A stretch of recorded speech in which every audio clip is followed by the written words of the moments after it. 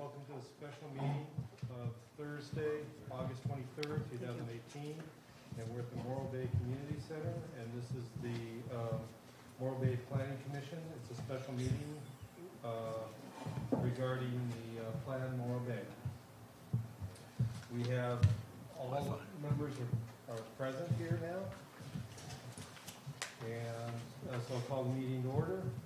Can we please observe a moment of silence?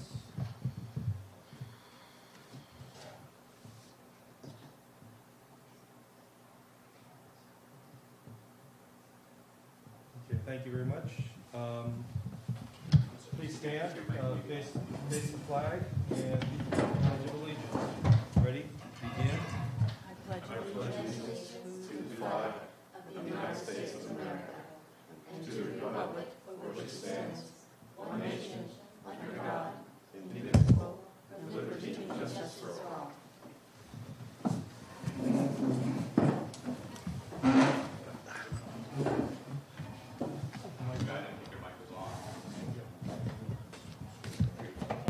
Oh, there we go.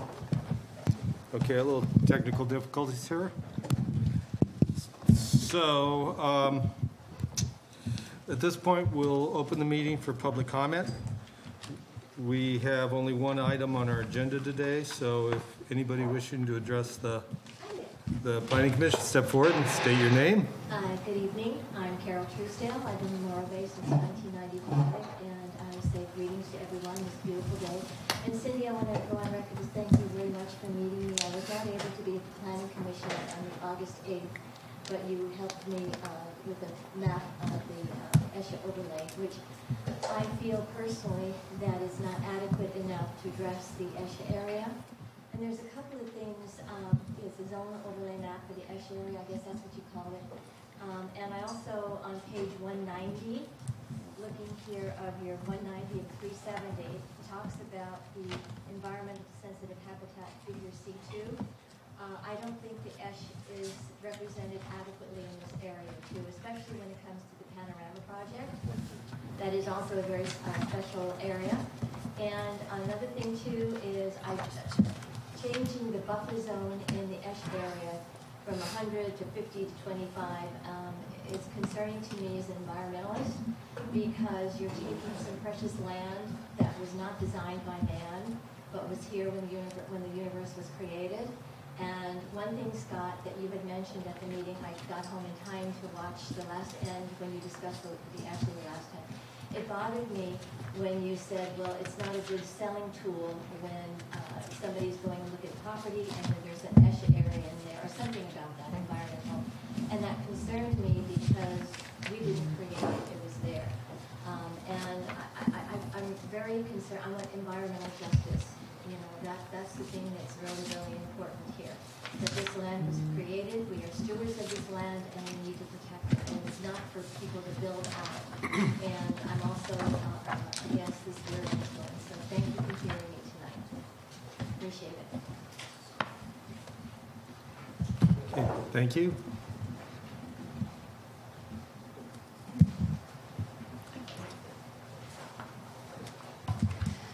I'm not going to read it all. So, Barbara Dorr, Redondo Beach. I guess I've owned property since 1993. And permanent resident for about 12 years. Some of the comments I have. One, I live in the Morro Heights area, and I'm more carefully reading what the plan proposes. It's going to change the land use in that area to a moderate density residential, which would allow attached dwellings, which would and could totally change the character of the area. And I've watched and participated for about the last 10 years, and it seems that everyone is looking for more compatible, maintaining the character of the area, and not going out of scale with existing development. And on parks, but anyways, I recommend that you change the density to low density residential in the Heights area to protect it. And on parks, I was just appalled when I read this section.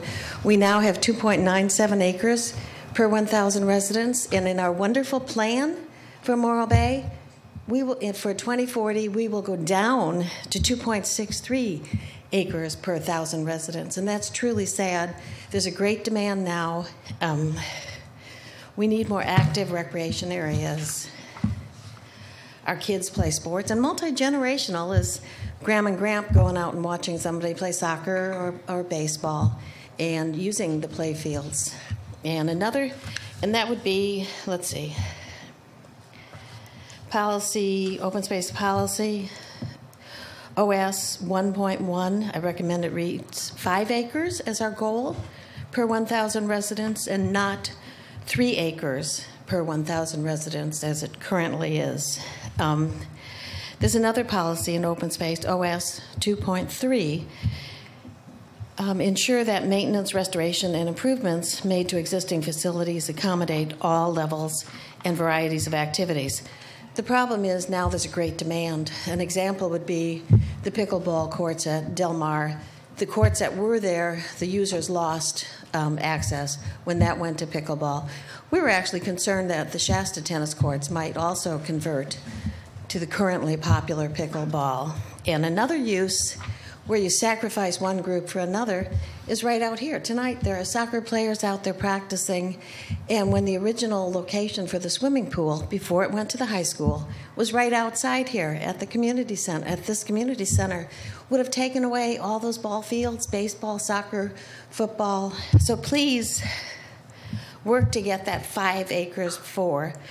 And also, if you're going to replace a use, don't replace it. Keep that use, and if you know there's a need for some other use, find another location, which means you will be needing some of those Quimby Act funds to purchase and maintain and repair your sites.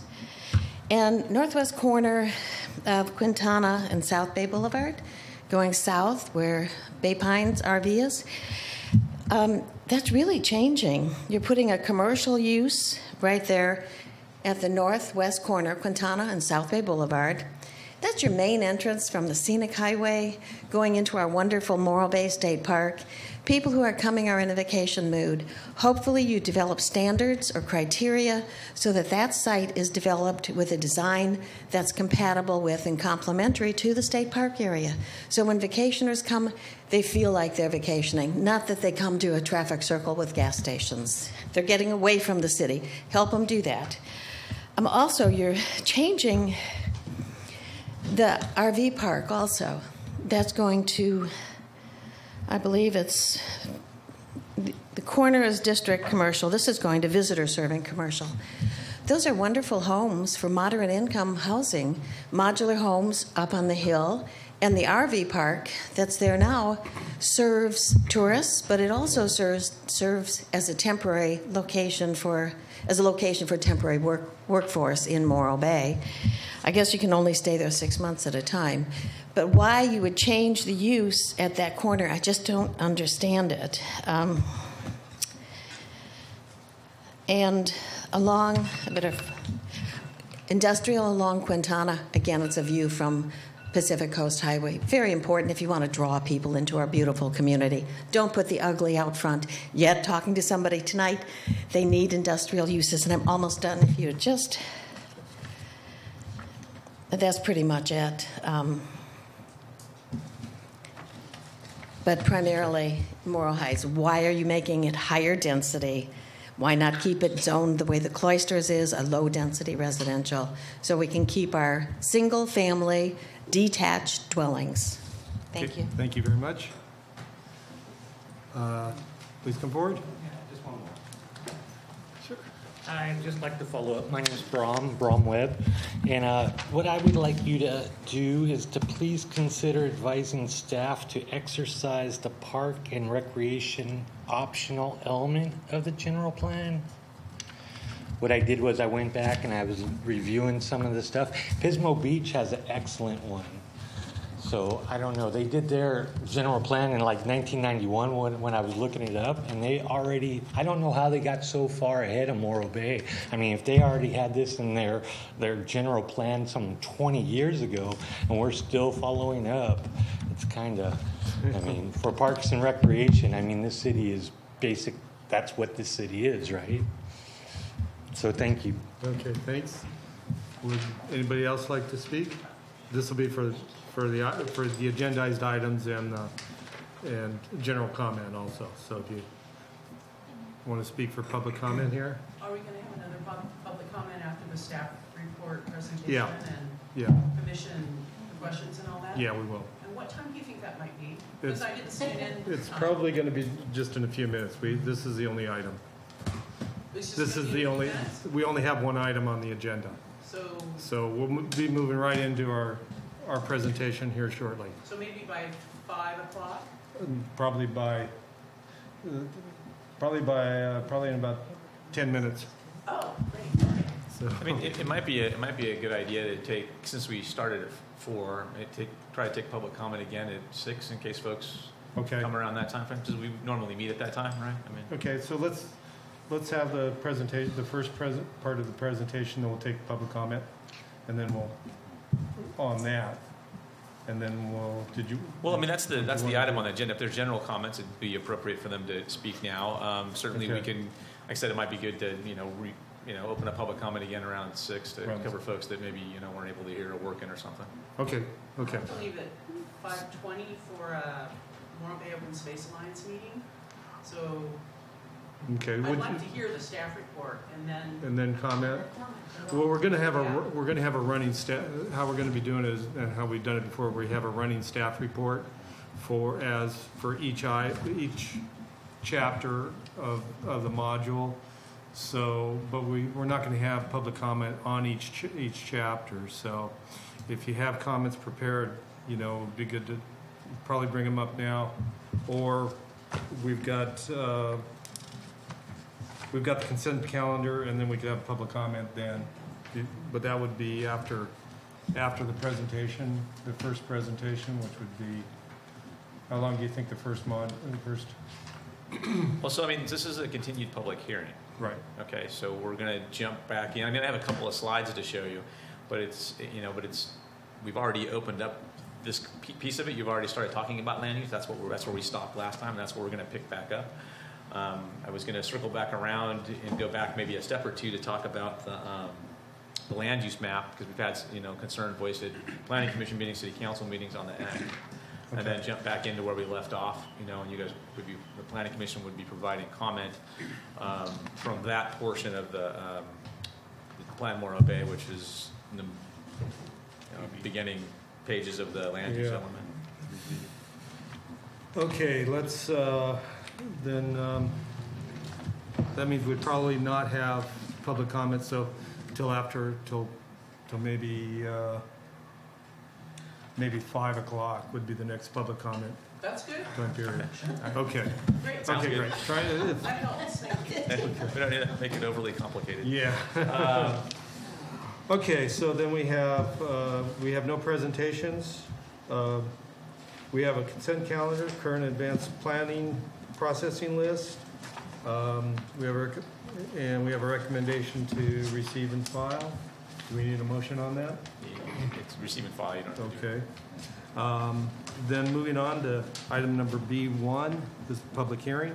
This is Plan Morro Bay, General Plan, Local Coastal Plan Update, and this meeting is continued from August 7th, 2018. Yes, as was stated, this is a continued public hearing from August 7th, and it's related to Plan Morro Bay, so our general plan local coastal program update.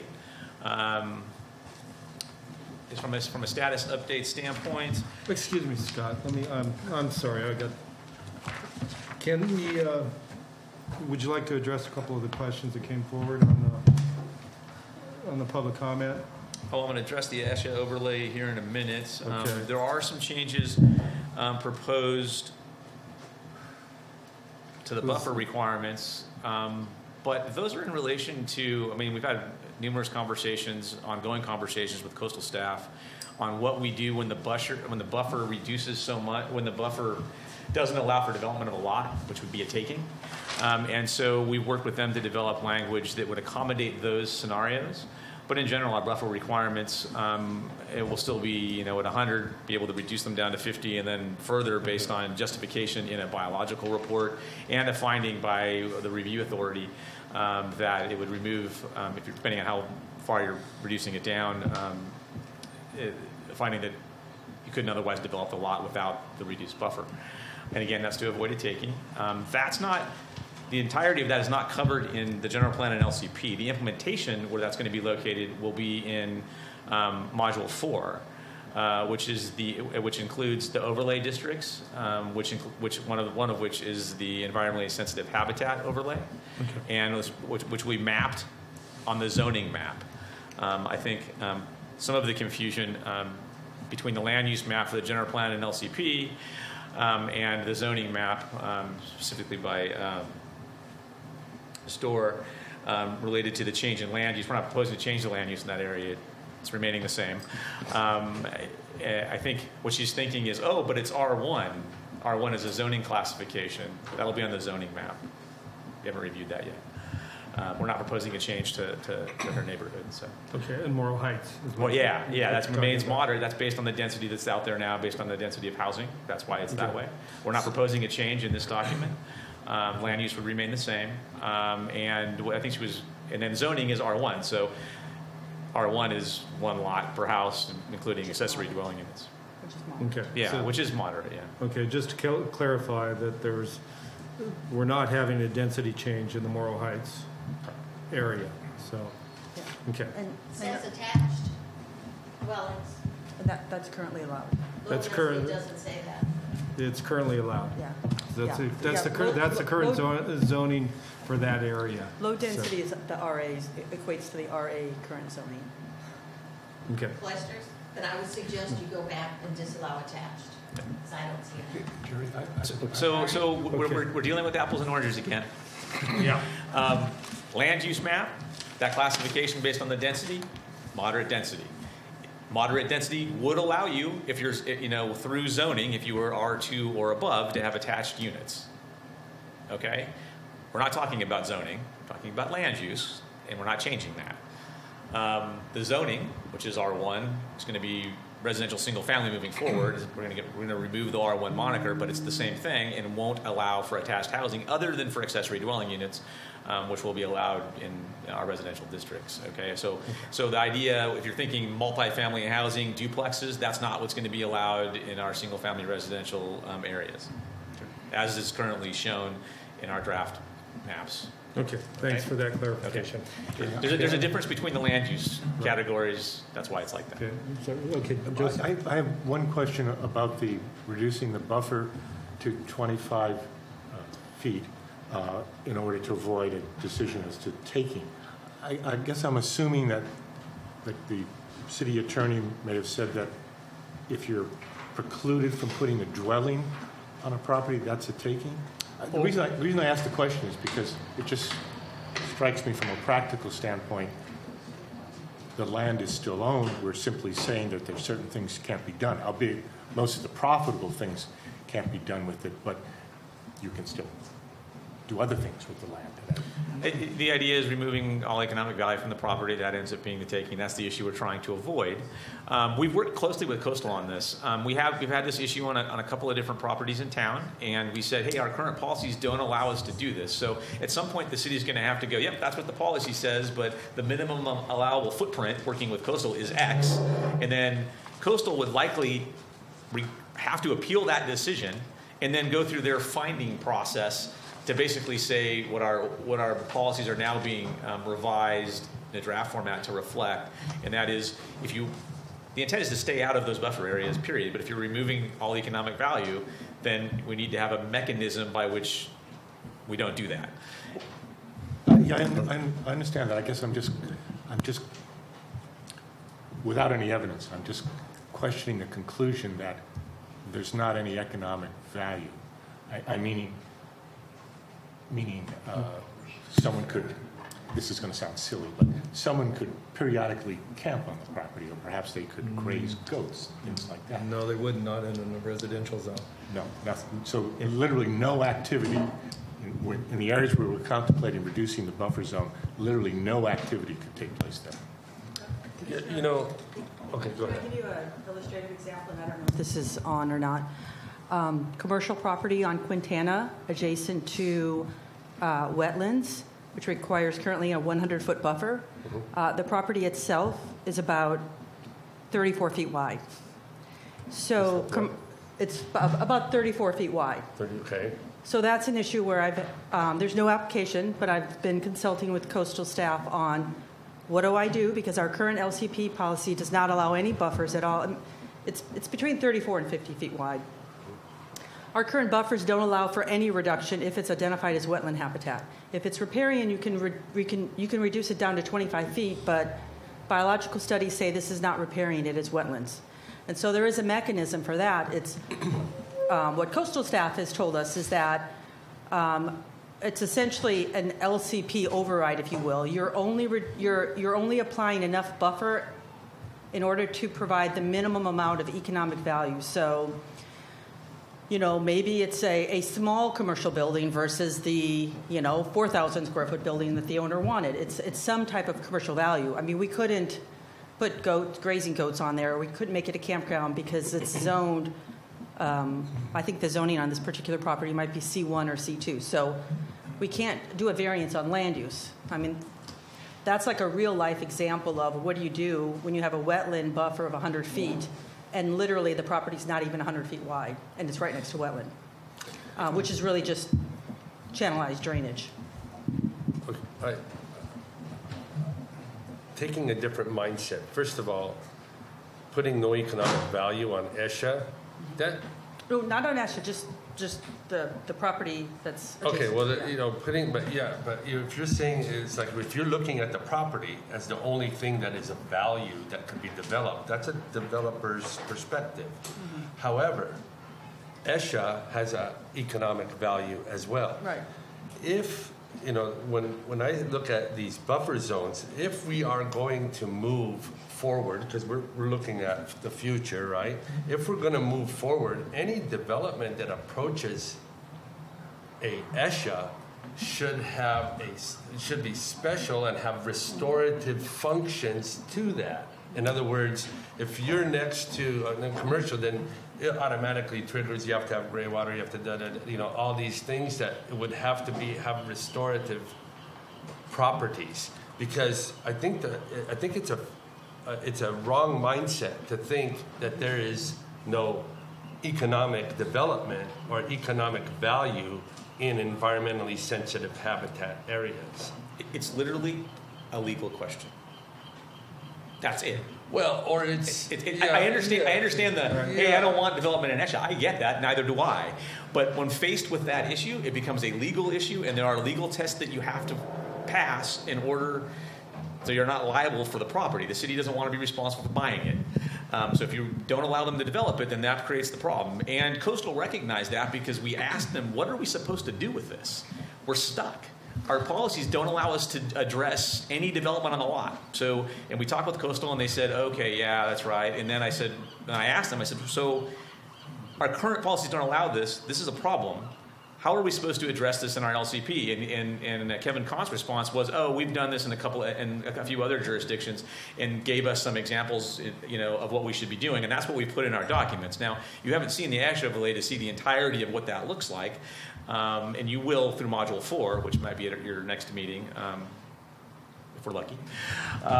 So I mean, there's generalized policy, but it gets implemented through your zoning code, and which is why we have the overlay. I understand the concern, and it wasn't us trying to relax any of the standards. It was really us being caught in kind of the catch-22, if you will, running into the taking issue, and that's again a real legal issue, and one that you have a hole in your policy. We have a hole in our policy right now that doesn't allow us to address it, and we literally would have had to make funky findings and approve of a project to allow them some minimal development potential, and Coastal would have had to appeal it, because it wouldn't have been consistent with the LCP. And then Coastal would have had to make all these funky findings they do when LCPs have these issues in them. And Kevin kind of gave us a long explanation about what that looks like and how they do it. It was pretty interesting. I mean, sorry. But Scott, the thing is when you look at land, okay, land is something you can pick up, you can touch, you can feel. You look at ESHA, environmentally sensitive habitat, you can do that. Zoning is, or a little, you should have the overlays should be the development, not the ESHA is the core, is what we, as far as the city, value. Okay? Now, a developer maybe not value it because he has a lot. So he values his lot and what he can do. And so I think that that's why there's a lot of, it's a different perspective. Okay? With the developer's perspective, I could see that. But from a city, if you want to protect your ESHA, that perspective, I think, requires that we look at ESHA as not only economic, the economic benefits of it, which there's potentials there going forward with what, at least what we're doing in California.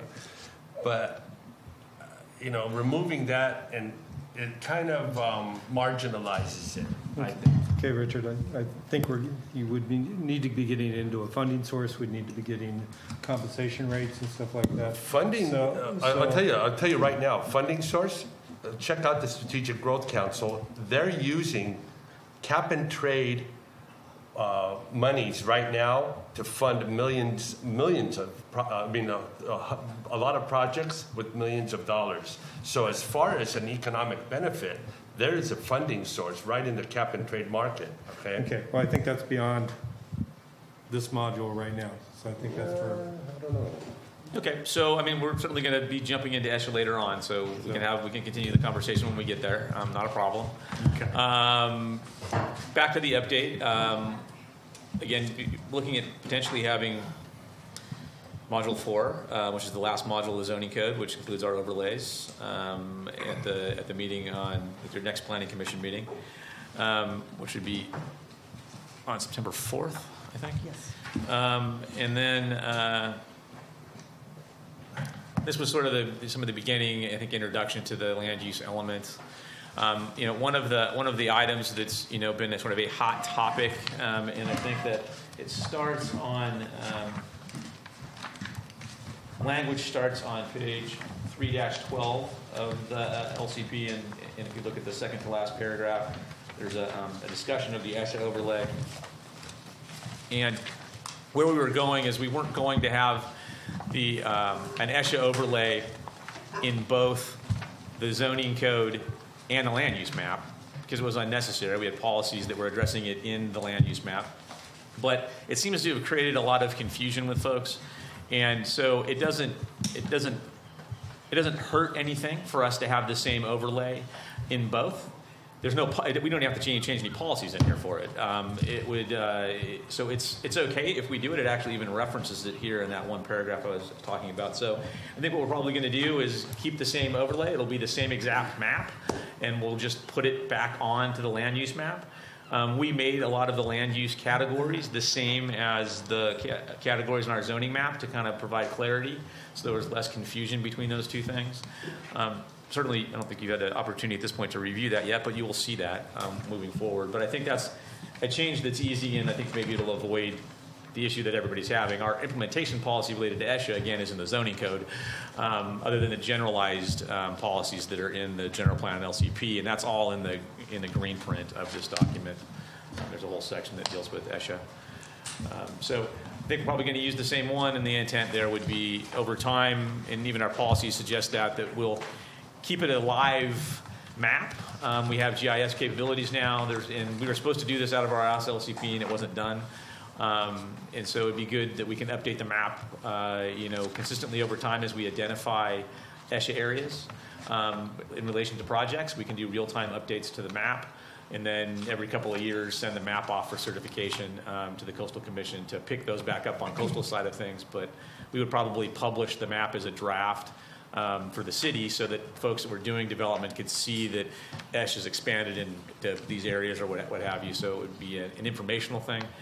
Because right now we have ESH areas that aren't mapped, and we know they're there, but people won't know if they're proposing development, and so they would submit an application currently to us, and would sort of be a little bit of an aha. I think, by the way, now you need to go get a biological report done.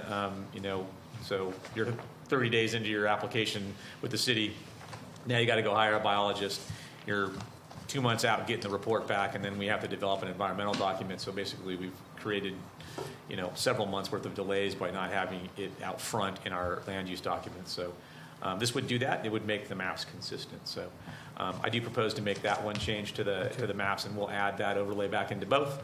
Again, it doesn't change any of the policies in our general plan or LCP, but would keep that item on the map. But as an overlay, it's not an overlay in the it's not an overlay in the current land use map.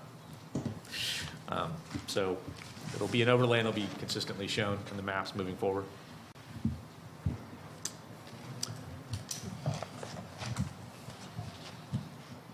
So I think we've already talked about the table LU1 that talks about the development capacities. It gives you the densities of development that are allowed in our residential areas. You're familiar with seeing that before, because we've talked about that many times, but it also, general plan law now requires us to apply that to commercial development, so that's in there as well.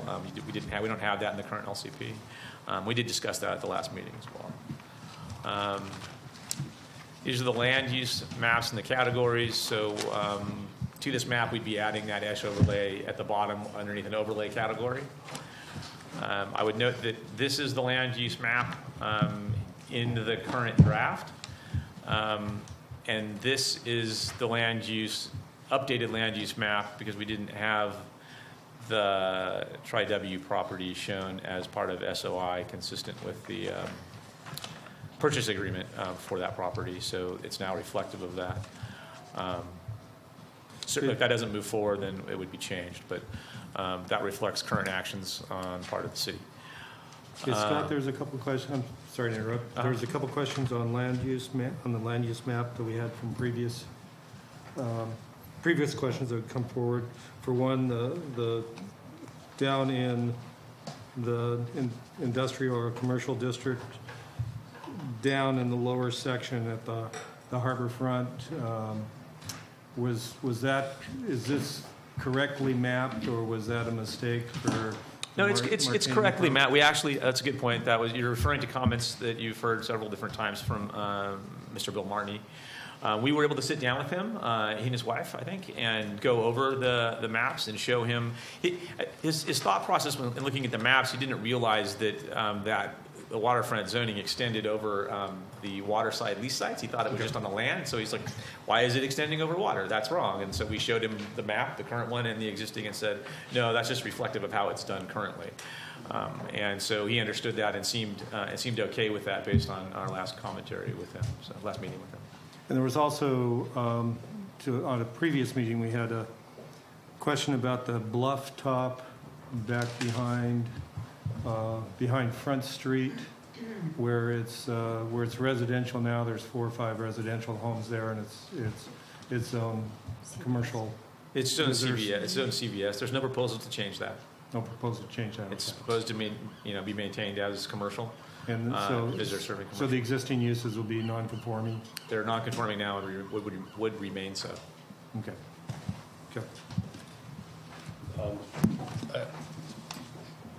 I got a huge issue with the presumption that we're going to have a public utilities over there on South Bay. We'll know pretty soon. Well, I tell you why, okay? And I tell you why there's the thing. We were talking about environmental justice before, and I'm going to give you an example of environmental injustice, okay?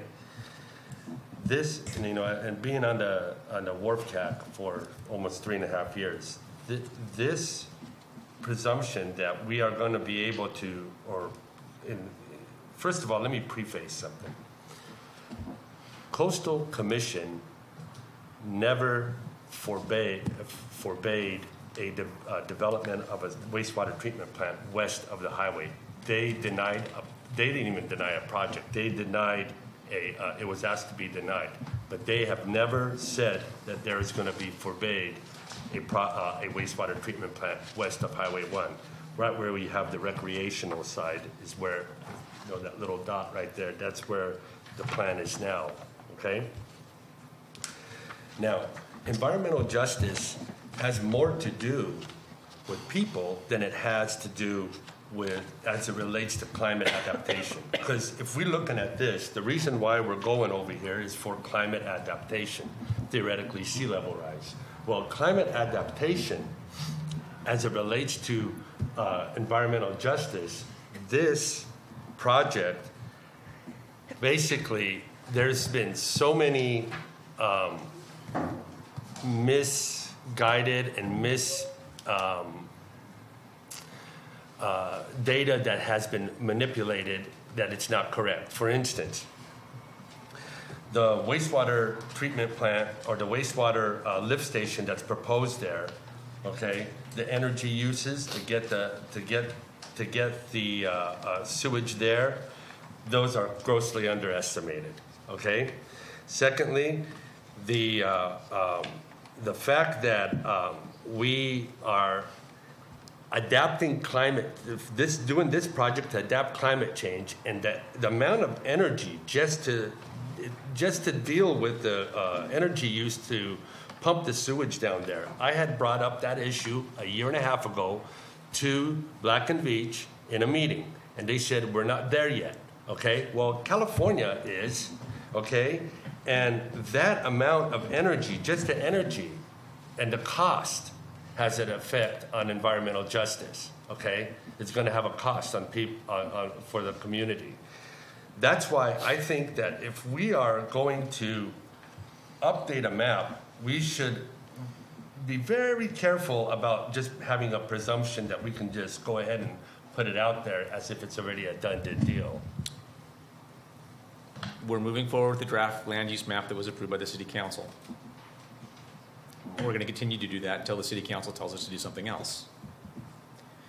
Planning Commission reviewed this. We forwarded recommendations on the council, and council reviewed it and said, yes, move forward with the draft as it is. The only change that we made was related to the sphere of influence to be reflective of the memorandum of purchase that we have with the Tri-Liberty property owners related to the sphere of influence. This reflects language in that purchase agreement. If that project does not move forward, then we would be changing this. I can't speak beyond that. That's the direction the city council has taken. And so this board doesn't have the ability to change that until you can make a recommendation. If at least three of you want to make that change somehow, then you can. But ultimately that decision has already been, at least in the draft format, in the draft land use plan in front of you, has been made by council. You can certainly make recommendations contrary to what's in here now. That's part of what you will be doing when we're done. I guess that's probably where I would end the conversation. I'm not going to speak to the overall work project. It's not the venue for that. Okay. Thanks, Scott. Sure.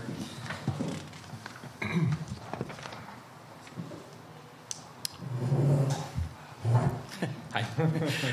All right, Amy's here now. We've been largely catching back up to where we left off.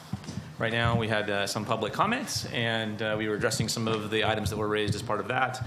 And now we were getting ready to pick it back up where we left off with the commentary with the commission last time. Can I ask just one quick question? Relative to the kind of issue Ms. Dorr brought up, anything that's a modification of the existing zoning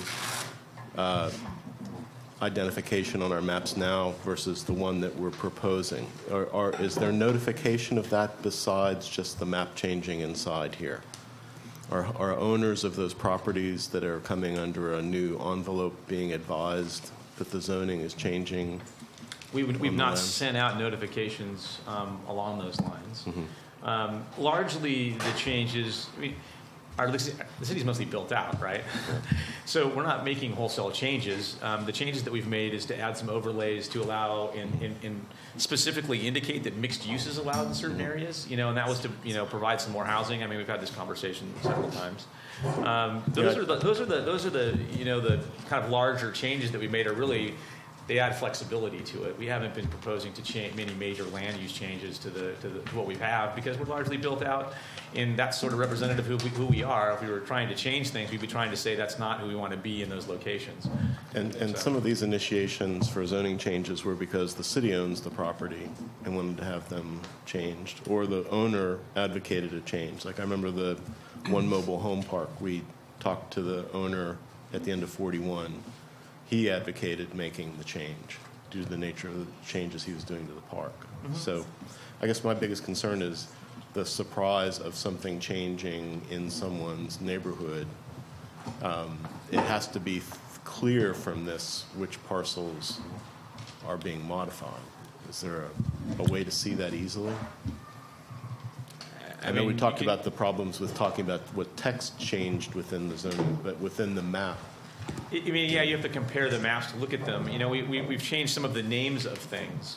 But we have the tables in here that tell you what the densities are. You can look at the densities on the previous map and see that we're not proposing changes to those. The areas where the changes, and we have made some slight tweaks in, we've had some split parcels that are split zoned and then have land use on them that is one use. And so we've tried to change those to reflect the use that was on there when they were split. Where we could, we still have some parcels that have split land use and split zoning where we couldn't make those changes. Those are a handful, really. We don't have a whole bunch of them.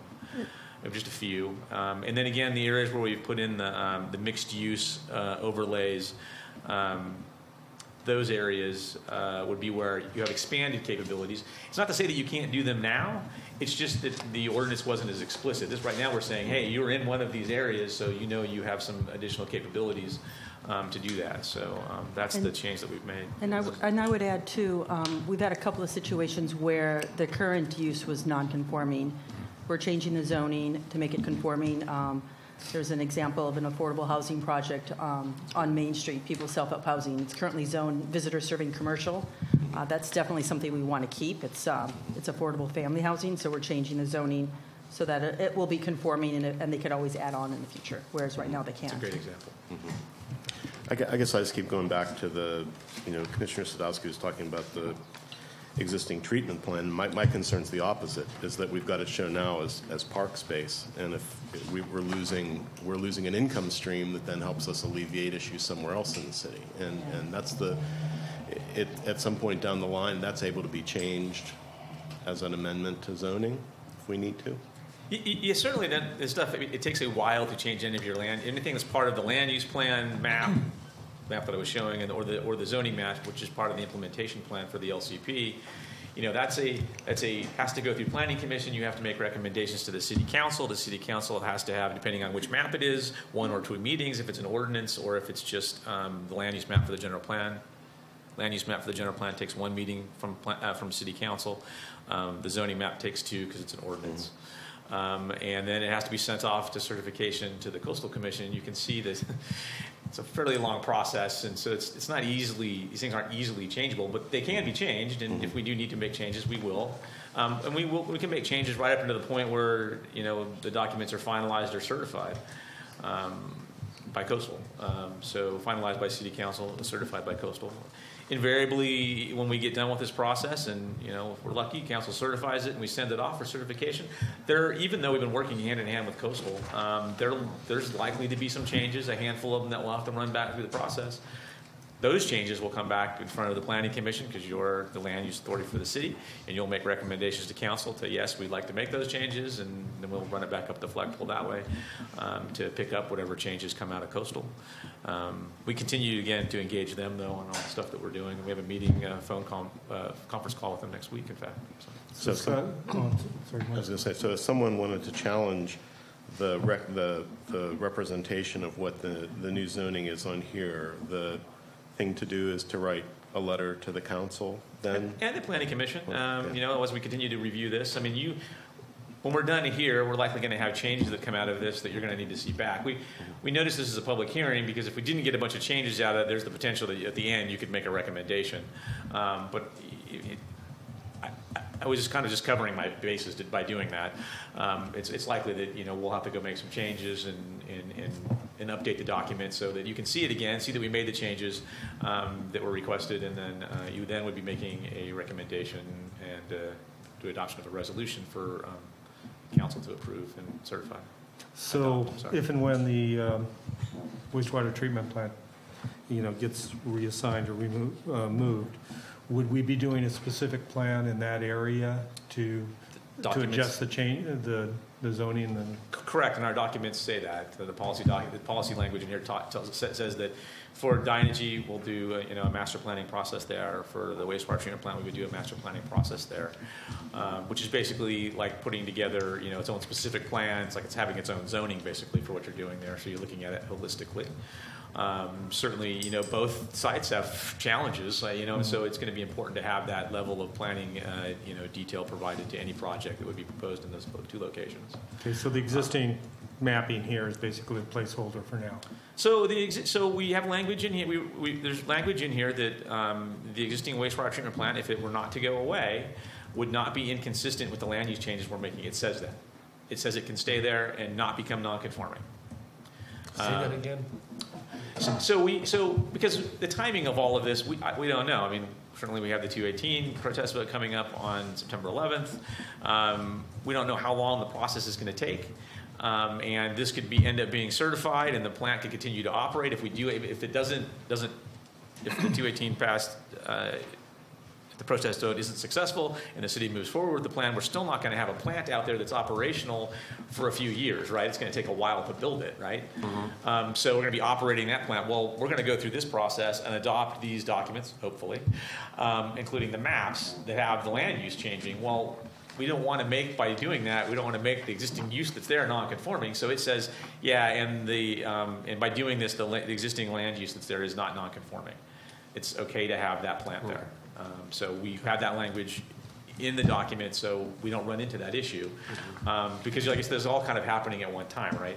So we were cognizant of that, and so with language in there that accommodates it. Okay. And I have one question.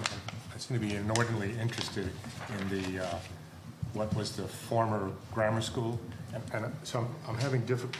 Is that designated as medium density residential? Is that It's high density residential. High density. Okay, that's what I wanted to ensure. Yeah. Okay. So do we want to pick up where we left off last time? Do you want to pick up? Sure. Hi, everyone. Sorry. I had jury duty, so I had to be here a little bit late. I believe we were taking comments on the land use element, and we were around the page of the land use map, so we can continue.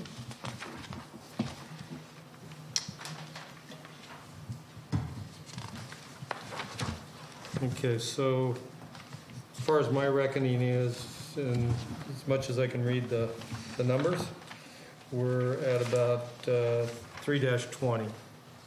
So does anybody have any issues on? We're into goals and policies, LU 1.1 and down.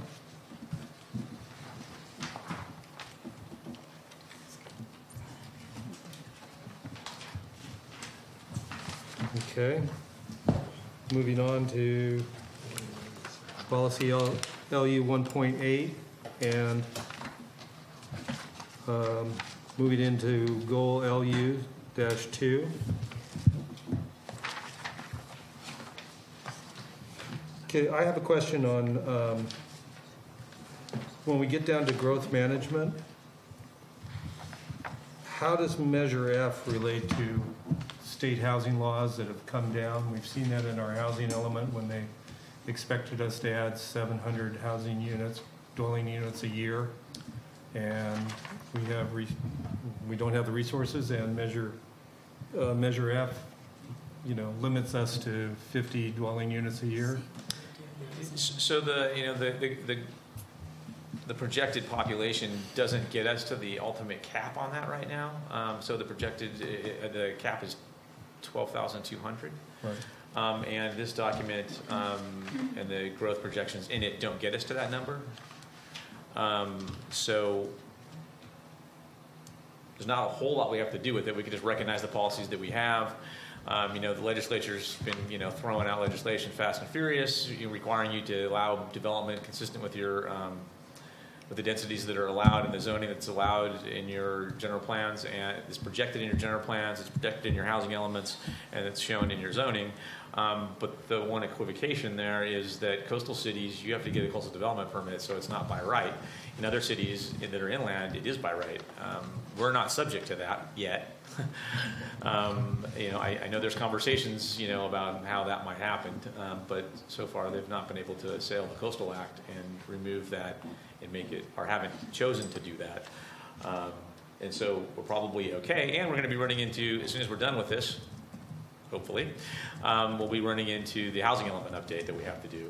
So we'll be looking at that more holistically and having conversations with HCD, State Department of Housing and Community Development, about what our policies are going to look like, and they're the ones that are supposed to certify our housing elements and that type of thing. And just got an email from them last week related to the more rigorous reporting requirements in relation to the new legislation that's passed and things that they want and how they want us to report in the new forms. They're having us weigh in on that. So it's changing as we speak, how we're going to be dealing with that. It's just the picture hasn't really clarified at this point yet for coastal cities. Is that discussion of affordable housing, does that eventually get added to this? Where do we house that? We have affordable housing policies, and we have them in the zoning code, and we have them in the housing element. The housing element is part of the general plan, but not part of this effort, because the housing element's on a cycle. And we're due to start that update process for 2019, in 2019. And so that's what we'll be doing. We'll be moving forward with that. We're waiting to get numbers out of our local SLOCOG, San Luis Obispo Council of Governments, is working on development of the regional housing needs assessment numbers, the RENA numbers that Chair Luer was referring to.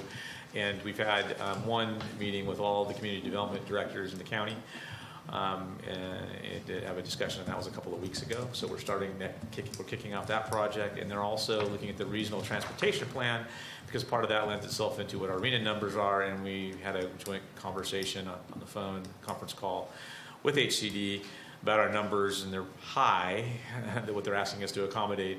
And so we've sent them a bunch of questions about refining those numbers and how come our numbers are higher than counties that have bigger populations and that type of thing. So, but if a concerned citizen was reading this and assuming that this was all the important stuff that people of Morro Bay should be thinking about, would there be a I mean, how would a typical citizen find out about, besides explicitly asking you what's the affordability policy, there won't be a reference in this, or there will be? Or yeah, once this is adopted, the housing element's part of our general plan. Okay. And so it'll remain so. Yeah. It's adopted and certified by HCD, so we're good. And that's existing. It's on our website right now. You can look at it. It won't be, depending on when this all certification ends up happening, hopefully we're done with this, moving on to other things, but it will, when we certify the new housing element update, then you'll be seeing those things as well as part of the duty of the Planning Commission. And then it'll become part of the overall document. Just the new piece will be adopted. That runs on a separate cycle from your general plan update. So Scott, if we had an edict from the state that came down like it did before, but imposed a 700 dwelling unit increase per year in growth, would Measure F protect us from that? Would our LCP protect us from that? Or would the state edict override both of those issues? Yeah. So there is a policy in the housing element already that says that affordable housing will be prioritized in terms of the numbers that are allowed. So that was something that HCD was happy about if that situation does occur. So just to let you know that. Okay. HCD also doesn't recognize growth limitations. Oh. As it relates to the Sherry wants to talk to me. As it relates to our RENA numbers, our regional housing needs assessment numbers, we can't take that into account. So that's not something that will limit the housing units that we're required to have. I think probably, though, even going into the next round, will probably be okay based on the mixed use component that we have in here that allows for housing units and specifically says that. Before, we would have had a problem counting anything like that. We were talking with HCD on the phone about, hey, in our mixed use areas, are we able to count these? They didn't go as far as committing that they would be, but they said we're going to have some direction on that about how much of that you can count. Because you don't have to build the housing units right now, but you have to have zoning that would accommodate them. So They're also open to allowing you to count accessory dwelling units more. You have to do more work in order to show that that could happen. But that is another way that they're open to jurisdictions meeting their numbers going forward. Okay, thank you. Kind of following up on that, I'm looking at the future map there in a high-density residential, and I'm assuming that's right in front of Del Mar Park there. That yes, correct, yeah. And when I look at that, one of the things that I think Michael said that in a meeting before, was talking about high density as it relates to square footage and keeping that small. So is there something that would, in this map, instead of when you look at when you think of high, a lot of times you think of high density, you think of apartment building or whatever, but having a community where you could have, I'm thinking into the future, where you can say, have a community of tiny homes there where you have no cars. You just have EV stations, and people that live there don't even have cars. Is that something that we have potential to move toward in this kind of plan, or is it something that is just conventional density? The zoning code. So the zoning code is mostly what you're utilizing when you're dealing with development on the ground. Does have policies in it that allow for the application of how do I want to say that, flexibility in our design standards based on project design. So for a site like that, you'd be able to do that. You'd be able to actually put a PD designation over it and use our plan development policies, because we're pushing those out, and as it stands right now in the draft ordinance, those policies would apply to properties that are over an acre, right? An acre or more, and that's 10, I believe. Okay, so you have tools to, let's say if somebody came in and said, hey, I have an idea for, I'm just going to pull a number, 30 tiny homes with walkways and everything. We have the tools to be able to say, hey, we could take a look at this and have it does. The plan development policy allows us to do that. We're gonna the new zoning code has a real plan development policy in it. That will have plan development. It'll be numbered developments and that type of thing. Our plan development policies now are a little bit funky. Honestly, not typically how you use plan developments. Normally, they're related to a development application, and you number them over time, and you amend your zoning code accordingly, which is what we'll be doing moving forward, assuming that the zoning code gets adopted the way that it's written currently. Okay. But there's flexibility in there, yes, to accommodate different concepts. Yeah, right. And we did that purposefully. Okay. Yeah. I just really want to go back to the LU2 table very quickly, and I may have asked this before, and forgive me if we're going back over, but it doesn't keep me up at night, but it almost does. The number of dwelling units that we have shown for 2016, that includes the percentage that we are aware of that are second homes? In other words, when we see a dwelling, we don't care whether it's a second home or it's a primary residence with a person living in it that's got that as their permanent address. We're seeing a structure that we say that's a residence. It does include those, but there is, and I'm sorry, I don't have the spreadsheet on my desktop, but the backup math for this does take in terms of the increase, takes into account the seasonal or the units that are not full-time occupied. I guess because the worst case scenario, well, my worst case scenario, is all those people do retire here, and those, whatever it is, 10 or 15% of those houses. It's more like 40. Well, let's say 15, because that'll scare me enough. So that's 10% would be 600 residences. All of a sudden, you've got 1,200 people becoming permanent residences just with those. And then if we it just strikes me that if we are able to attract families, then those aren't going to be 2 people in a home. They might be 3 or 4. And I'm just wondering, are we missing a scenario where we're going to allow, because of our unique generational transition we're going in of that wealth of the middle class having second homes, choosing to retire here as opposed to the valley? Are we going to miss a trend that's going to put us in a difficult situation? Because I'm assuming the 934 in the commercial is going to really help us with our affordable housing thing.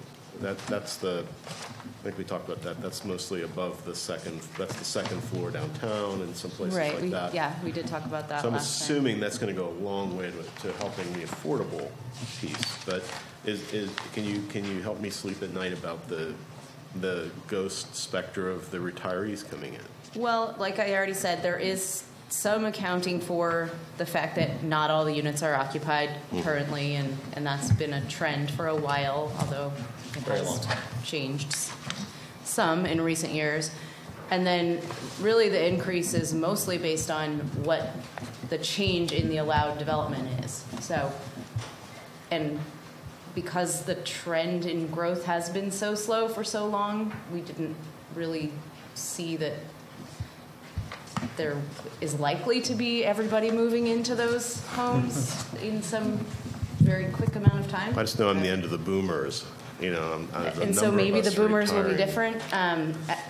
Yeah. I'm thinking if I've got a house here, I'm going to retire. So again, we go through periodic reviews through a cycle, but with the housing element, we would pick that up through that because we identify the number of those units in the housing element. So over time, that's something that gets reviewed and updated more frequently than the general plan. So we would be looking at those things and seeing, we just went from 17% unoccupied housing units, our housing units unoccupied, to now it's 10. That would be a significant shift, right? I mean, and we would be seeing that.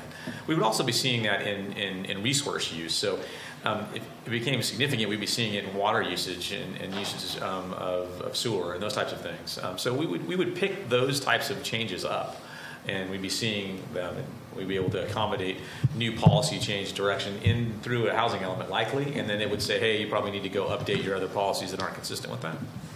I guess the only other question I'd ask relative to this is that residence that we see now that's got a single family home on it, the state has said if you're by right able to put an accessory dwelling unit on. I know we don't see all the things on the list. I know, Cindy probably gets a better handle, and you probably have a better handle. What's the percentage of accessory dwelling units? It seems like the ones that we see on the Planning Commission frequently have the accessory dwelling unit built in already. The one we saw on Tuesday did. And so I'm wondering, are we getting a ghost trend of the accessible dwelling units sneaking up on us as well? Is that accounted for in the growth numbers that we have here? Because that's also an affordable. I'm not worried about meeting the affordable housing. Well, I'm not worried about it much. I think there's a scenario where I can see that happening, but the creep of the accessory dwelling units, the creep of the second home becomes primary residence, and then the continued growth of potentially the spikes because of the vacation rentals concern me about our infrastructure. It's not included as primary units, no. So it wouldn't be in the numbers in the total estimated dwelling units. Okay, so let me. But also say, I think we talked about having a public comment period at 5. Right. I think Ms. Metzger requested. Okay, just one more quick question, then we'll open up for public comment. So if the population base, say we get a surge in ADUs and we get a surge in second homes being converted to primary residences, and the next census we hit our 12,000 person max, what's the mechanism for would we shut down development? Because because our housing element requires that we have a certain number of units built out. How would that affect new construction and new The way, the Measure F writes is that we would stop issuing residential building permits. Okay. I'm not going to speak to the legality of that. Yeah. I'm not. I mean, I'm not going to go down that road. That's above my pay grade. So yeah, I mean, so if we start getting close, we have to start having those conversations. I mean, we're just not projected at this point to get there. If it started happening faster, though, we're supposed to be looking at these things over time. Like one of the things the city didn't do before is like they just said, "Hey, we adopted this. Here it goes." We tried to update it, sort of, and we're not unsuccessful for many reasons. You should be paying attention to these things all the time. And if you're doing your reporting on the numbers of these types of things, which is required for reporting for our housing element, then you're tracking it. You're seeing the numbers every year, and so that's how you pick the things up. And then you also pick it up through usage changes. They model what's going on. They track the amount of water that we're using and those types of things. And you would see increases there, and we're like, oh, what do we have? What's going on right now? And you would see that our population is increasing faster than we thought, and we'd have to go back and take a look at what that means. I mean, it's based on information. It's a snapshot in time, and then projects it out 20 years. Are we always going to be right? I would bet we're not. But we do the best that we can. These are a lot of the policies in here are projections, and they're based on growth rates that we have right now and what we've experienced traditionally for many, many years. So. But things can change. And I would also add, too, that no sooner will we finish the general plan update, presumably, in the next few months, then 2019 will arrive and we'll be at the tail end of our current housing element cycle, and we'll be having this conversation again. So we'll certainly, it'll be a continuing conversation for the next couple of years. Okay, great. At this point, I'll open it up for public comment so that we can, as we promised. Thank you. Good evening, Planning Commission, staff. I want to thank everybody, all the volunteers that worked on this, the Planning Commission and staff and consultants. I have a few comments, corrections, and questions on the public draft plan, Morro Bay. I have a correction for the landslide zone map, and that's figure PS-5. And in the local coastal plan, the existing local coastal plan, it shows the Rigetti property. The entire property is a high landslide hazard zone. And in the map in this, it has only a portion of the property as a high landslide hazard zone. So I'd like to have that correction made. And the original geological study for the Rigetti property for the original local coastal plan is on file at the Cal Poly Kennedy Library in their archives. So I think we need to be truthful about that property as far as it is a high landslide hazard zone, the entire property. I have a question. What is the reasoning for the proposed future sphere of influence in North Morro Bay? What is the advantage for the city to take the sphere of influence from the county and put it within our sphere? And do you fully understand the unintended consequences of doing this?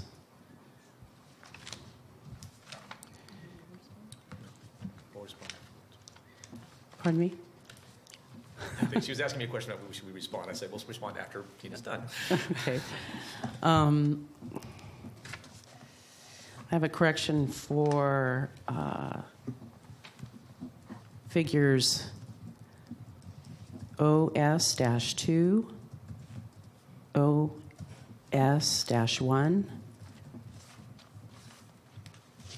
and figure LU-3.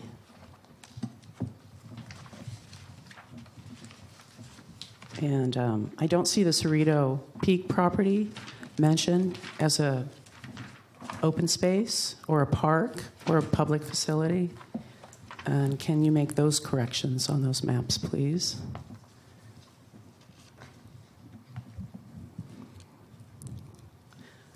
I have to wonder why the environmentally sensitive area behind Miner's hardware store is not designated as an environmentally sensitive habitat area. That's a gorgeous area.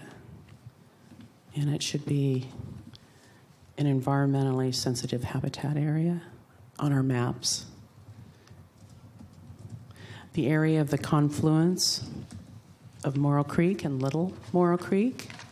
Also, if any of you have ever hiked that within there, it's a beautiful sacred area where the indigenous people had their camps, and that should be a environmentally sensitive habitat area on our maps.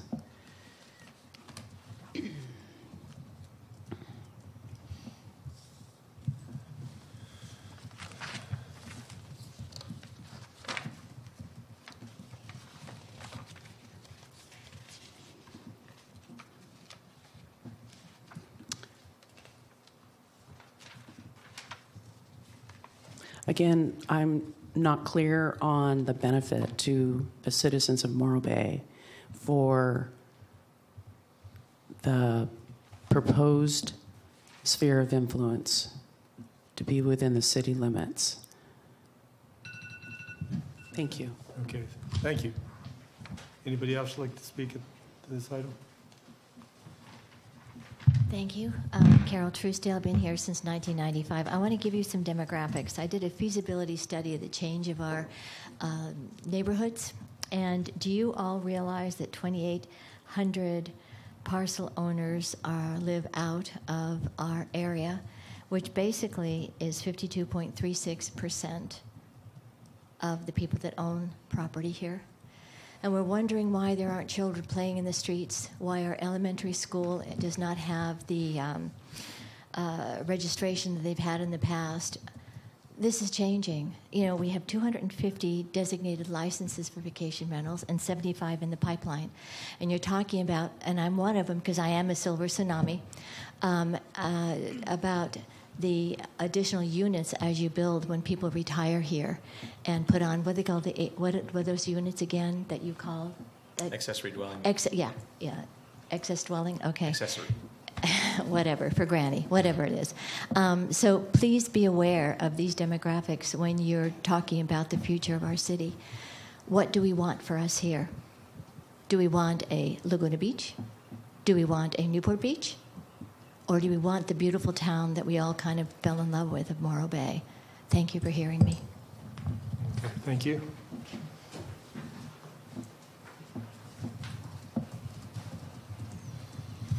Barbara Dorr.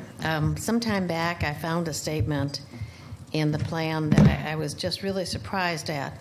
And it's also, we should have better page numbering for all of it. It'd be easier for us to write you things and to find things and to talk about things. It's really bad. Sorry, but you've done a wonderful job. Sorry. Okay. Ensure that land use in Morro Bay serve the needs of both local residents and visitors accessing the coast. I think there needs to be a balance towards the residents. More weight on what the residents want. And I think this language really stood out when I read it some time back, and I did find it tonight. But I'd like to see some kind of balance changed. I mean, I hope all of you feel, first and foremost, the community belongs to the residents. And from most of what I'm reading, it's like the Coastal Commission wrote our land use plan. Many cities will take a stand, and they say, this is our community. We're not doing that. And there's a lot of information in here about lower cost vacation rentals and accommodations, guaranteeing we keep them. VR shall be prioritized, encouraged, and where feasible, provided. Prohibit loss of lower cost accommodations in coastal communities. Also, we have to protect our campgrounds and our RV parks in this community also. And your housing element is done, and you'll be doing a new one. But the general plan has to be internally consistent in a specific element, and it has to be consistent between the elements. And unless I'm wrong, vacation rentals has been a real controversy in this community, and I didn't expect the decisions to be made regarding policy statements and commitments on what this city is going to do about vacation rentals before we ever had that issue brought back to the city. Been on vacation in the summer, maybe I missed something, but I'd certainly like to see a balance towards how the residents envision their community, not how the Coastal Commission does. And again, the housing element, you're giving away 250 of our housing units. Most of them, if you look online, a lot of small units. These are places where families, young people, could be living and contributing in our community. So we're not all retirees with grandkids on our street. It's really important that you look at those two together. And I hope you don't finish our general plan, local coastal plan, without reading the housing element and making sure what you submit, if it's 2018, is consistent with the existing housing element. And if it's not, update your housing element. It has to be done every 5 years, but you can certainly go in and make a change to it early. But it must be consistent with what you approve. Thank you, and thank you all for your hard work and time. It's appreciated. Okay, thank you very much. Okay, I think that's everybody, so we'll bring it back, close public comment. Scott, do you have any, you want to address some of those issues? Sure. The sphere of influence item that was raised related to North Morro Bay, the area above Panorama. I mean, certainly we've had many conversations about this. That area represents the access to the Chevron property and then the 2 rows of lots that sit above Panorama.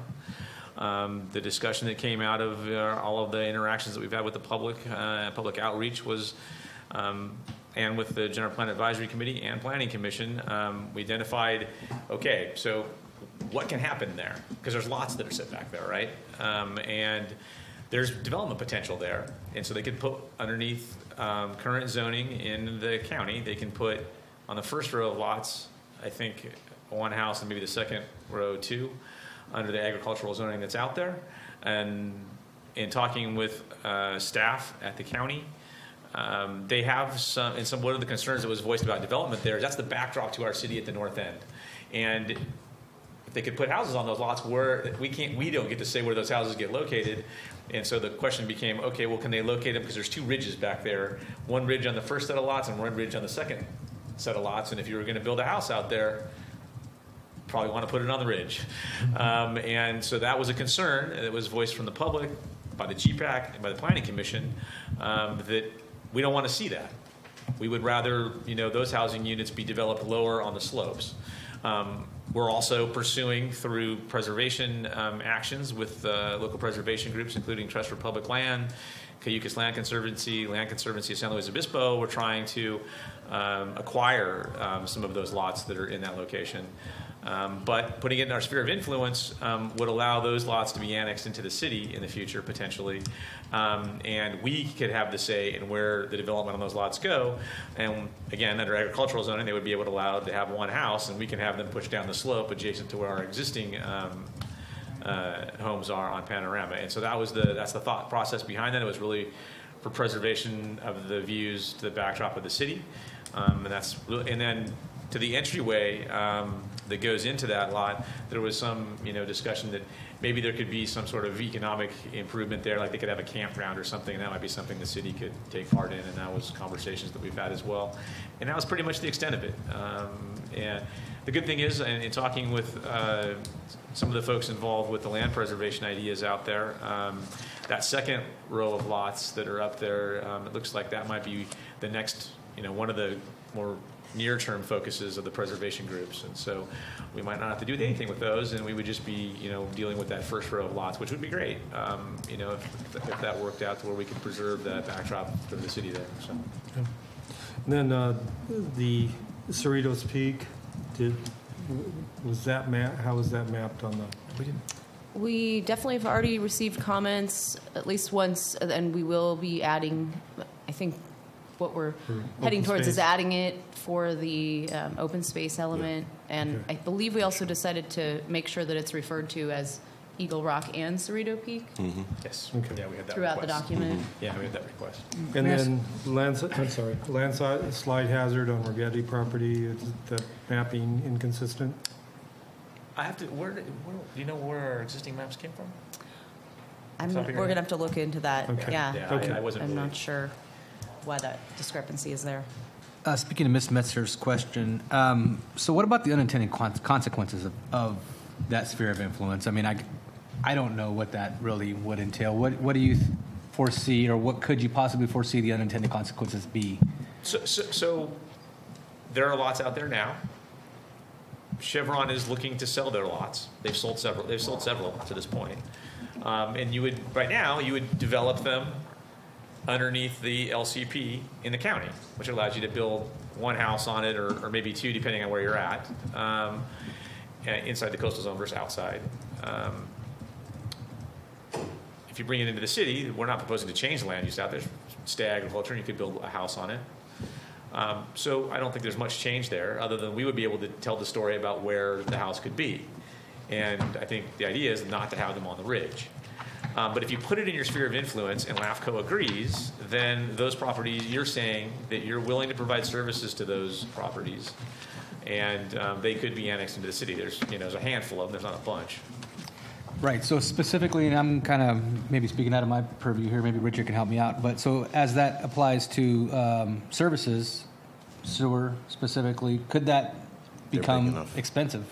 They're big enough, they may not need them. It's all part of the review you do when the annexation comes in. You have to evaluate all those things. It's a single family house that you can put out there, though. That's the service you're providing. Right, but I mean, so hypothetically, somebody chooses to wants to have us annex, then we would be forced to at that point because we included it in our sphere of influence. So No, I don't think so. I don't think we'd be forced to. It'd still be a decision by the city. if they The decision is made at LAFCO. Yeah. Usually, depending on, we're not proposing to change any land use out there, so it would likely just come in as agricultural land. And then underneath our land use, that allows you to put a house on it. Right, but as we probably wouldn't allow a septic, we would be required to extend the sewer line, which could be at a considerable cost. For a single-family home. I think if I remember the plot of those lots, they're significant sizes. The county allows septic systems when you're above a certain height above the water table. It wouldn't surprise me at all that those aren't their own septic fields up there. Right, That but we don't have anything to say about it. And I think if you want to look at the Tribune article this week, that they just talked about what the county had identified as the primary places to build. I was terrified to see Morro Bay surrounded by what county staff had identified as the bright green, least impacted way to do it. Now, those are all low-density agricultural sites, which means they're large sites, but they're all green as here's what we think you should, where there's the least impacts to develop. And it's terrifying. And I don't trust, personally, politically, this council in the county right now to make any decision about Morro Bay correctly. They have made time after time, I think, the wrong-headed decisions in the county about growth, and I don't trust them around our border. So I would strongly suggest we have it in our sphere of influence where we can control it. And it's also why the planning area extends out several lots into the county. So, and we have an agreement with the county that any applications for development that come through their planning department come to us if they're in that area, so we can at least have some say on what's on the lots that are surrounding us, so we know about it. And I don't disagree. I'm just kind of playing devil's advocate here, just kind of make sure we're addressing Mrs. Metzger's concerns. It's a great question. I think that's important. I think that was a great question that was raised at the podium, and I think it's a good question to follow up on. Because what does that mean? If you don't, annexation. Once you're saying you're going to do that, you're saying I'm willing to provide it police services and fire services and water service and sewer service. That's what you're saying. What are we getting for that? I mean, it's a trade-off, right? And what we're getting for it is the preservation for the backdrop of the city. And we're probably talking, at least that first row of lots, I think there's 5 of them.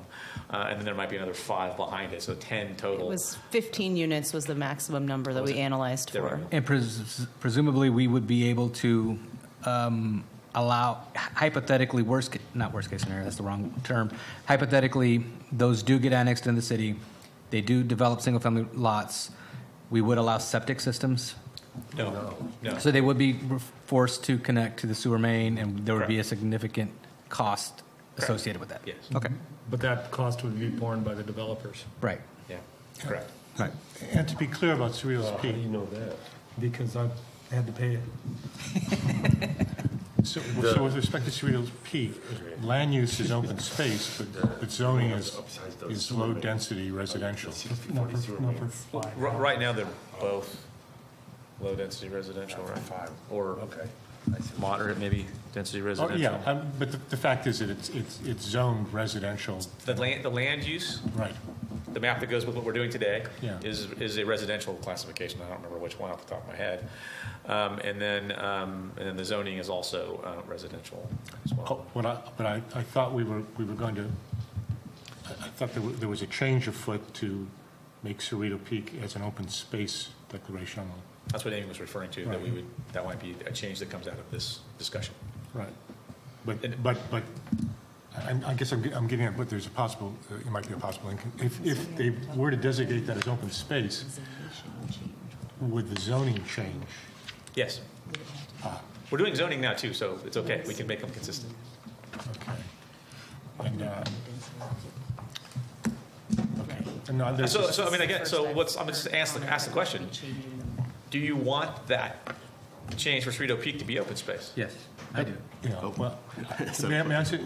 Yeah. Okay. So we would do the same. We would do the zoning land to open space and the land use map to open space for that. It's in the latter part of what we're looking at today, but it is already identified as kind of an ESHA with some of the species habitat areas. So it is identified. It's just not pulled into the upfront discussion at the higher level. I think it's already been informally considered not a site for housing for quite some time.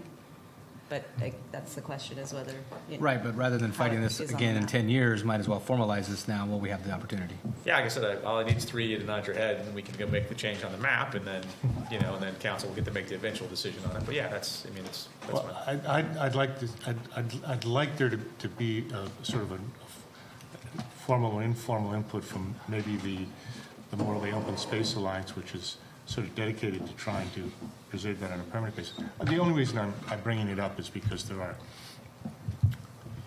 there are some sort of optics involved in raising money and optics in whether we're working to preserve a space that might not otherwise be preserved, or that issue. You actually raised a very good question, because when we were looking at doing this before, that was the reason why we didn't put it on the maps.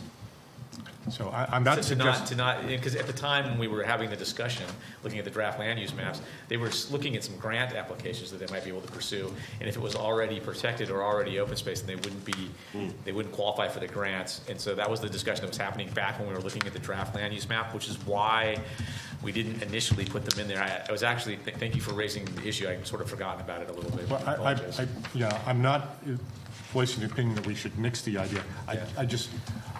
I'd like a little more thought on it, that's all. I was remembering back when you said that, I was like, well, that's actually why we don't have it. It's not looking like that now, is because we didn't want to impede their ability to pursue grant funding opportunities at that time. I remember meeting with them, and we had that good conversation. And I said, okay, well, we're going to be doing this for a year and a half more, so we have some time to wait. So. Okay, back to the plan here. I think we went through those issues. So we are, as far as my count is, we're on page 324 with goals and policies.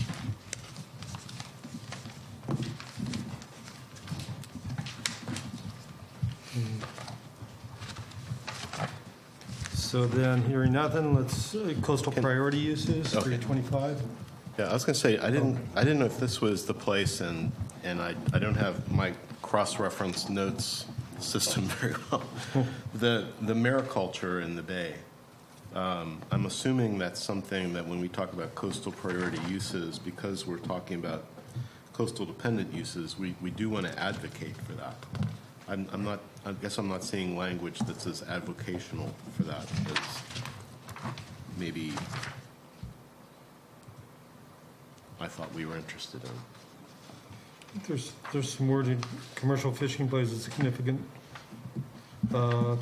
economic and cultural role in Morro Bay.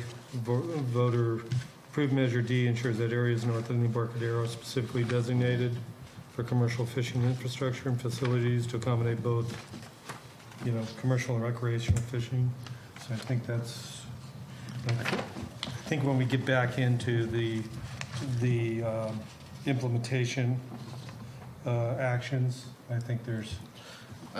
It's just one of those minor things that as we look at land uses, those accessory things that allow us to leverage use of the bay that generates good wages and something local that can come out of. I don't know if we'll ever be able to resurrect the oyster or shellfish industry or things like that. Well, the oyster industry is doing pretty well. I think we ought to have. We do have aquaculture in the paragraphs that talk about coastal dependent uses, and there was actually another comment that was written in before this meeting that talked about coastal dependent uses in the Coastal Act, and I was going to recommend that we don't have that definition in the glossary currently, so that we include that, and that could also specify.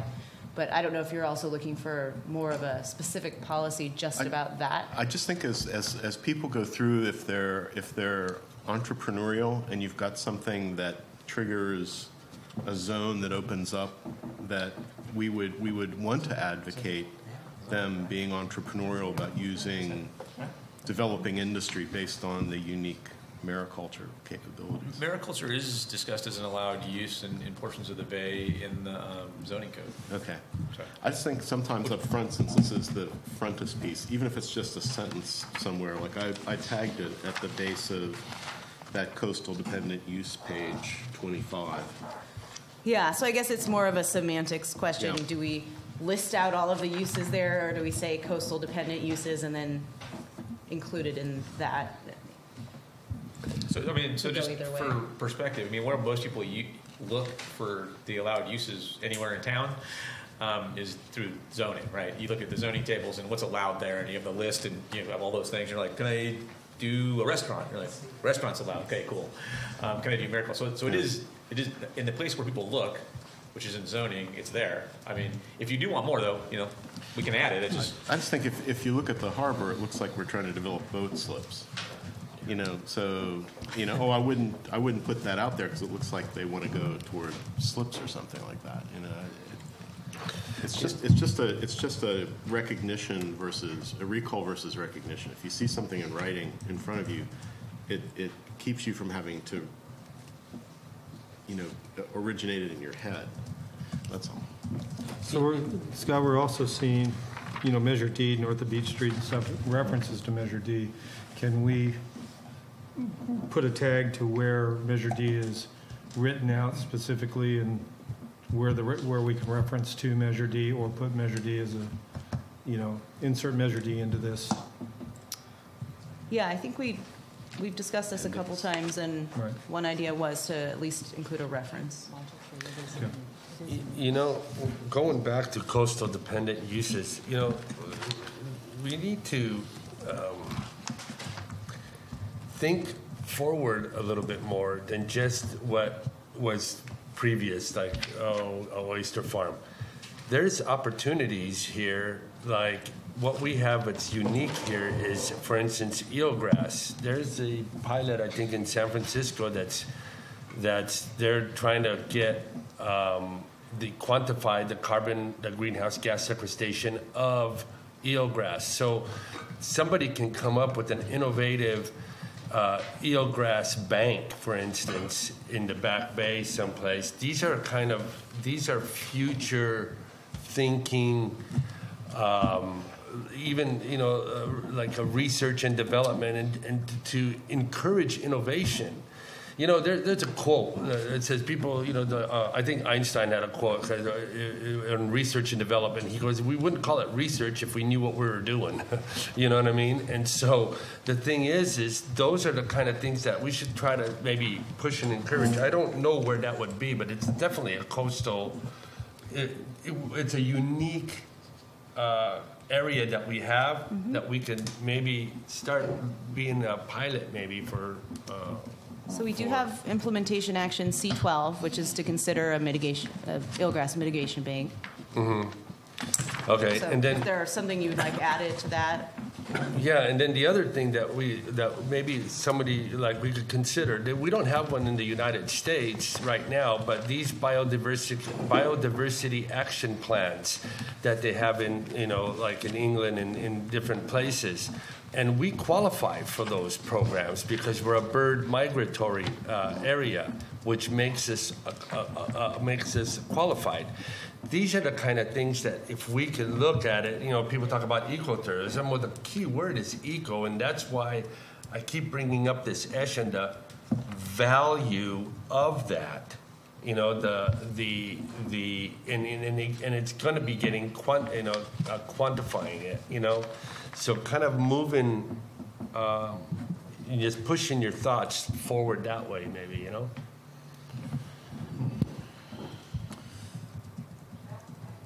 Okay. You know, the other thing I have is recreational boating and infrastructure. I think we do have to have some mention of liveaboard possibilities. It is as RV spaces and small homes. There is a vibrant liveaboard culture in California. And I think we need to improve the facilities here for that. So, okay, so moving on.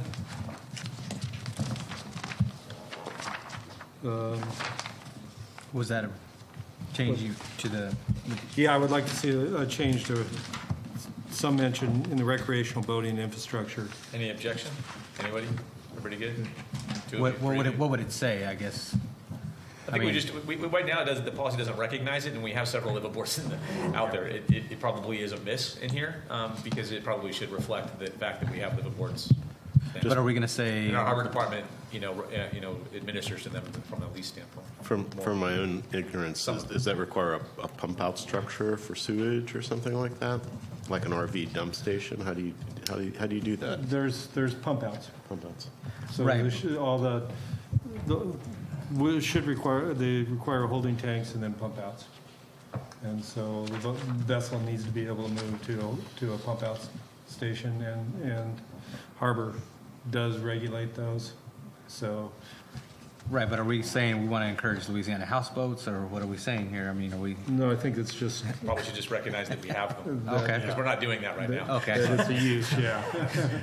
So that's why I was saying by it being a miss is like we have those. Okay. It's something that we have that's out there that exists in the world, and we're not saying we have that. You don't need to maybe just say everything, but that's one of the things that. Yeah, one of the issues is like San Francisco only allows 10% liveaboard, for all their slips.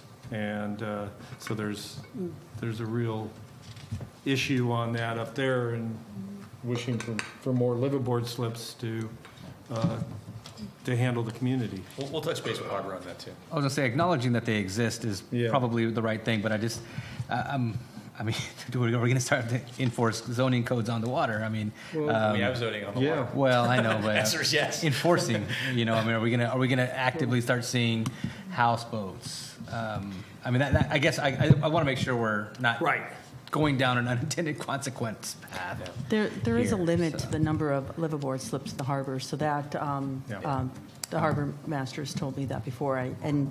We're not anywhere near at the limit, but state lands, I think, puts a limit on that. Coastal Commission's not in favor of additional liveaboard. Yes, there's a little bit of nuance that we have to figure out for that. And that was one of the things I didn't remember what the number was. Eric's told me before. But an ideal liveaboard regulation, and we need to work with the harbor, to see where that is, and I think that should be included in our housing element. it should require, a yearly trip out around MB1, Morro Bay. Seaworthy. Yes, have seaworthy vessels that are. Yeah, we do pick up liveaboards in our housing element. It's in the current one anyway. Okay. Good. Just, I think a mention in here just as they do exist in their legal usage. And we'll talk with Harbor, and get a little bit of like a specificity as it relates to what the program is. So there's maybe reference to that. Okay. Is that section open to public comment or public comment? Let's see where we are. Are you still going to open it up at 6? Yeah, we'll open up public comment at 6. Okay. And then, so we'll probably take a few minute break before 6 and then come back at 6 and open up public comment. Sounds good. Okay, so moving through our maps. Which page is it? Do we have, so energy industrial uses, agriculture and aquaculture. So this is still on 3B, and kind of lost my page numbers here. Yeah, I had a question about, it's going to show up later too. I'm just very concerned that we continually see like LU 5.4 and LU 5.5 continually use the creek as a separator between the Dynergy site and the wastewater treatment plant site. And I think it's a big mistake not to look at that whole Route 41, or whatever you call it, Atascadero Road south. The north Embarcadero shouldn't end at the creek. I think it ought to look at that whole piece acting in some kind of synergy there, because I'm really afraid we're going to piecemeal it, and it's going to preclude the capacity to do the best, highest use on the Dynergy site. And so that's just my own opinion, is that as long as we see them as separate parcels, we're going to have potential loss of some vision on those things. The Dynergy site, in some ways, should help us drive the other one in the long term. Yeah, we've treated them separately because they're under separate ownership, and I would say right now, the way the current wastewater treatment plant is scoped, we're not moving the courtyard out there to save on costs. So, for the foreseeable future, there's going to be that component remaining out there, assuming if everything moves forward and we move the wastewater treatment plant out off to the Tri-W site, you're still going to have that facility there. So we're not going to have as, a whole lot of opportunities to do things, because the area where the improvements are for the wastewater treatment plant now, assuming, I don't even think demo is part of that, so we have infrastructure that's sitting there.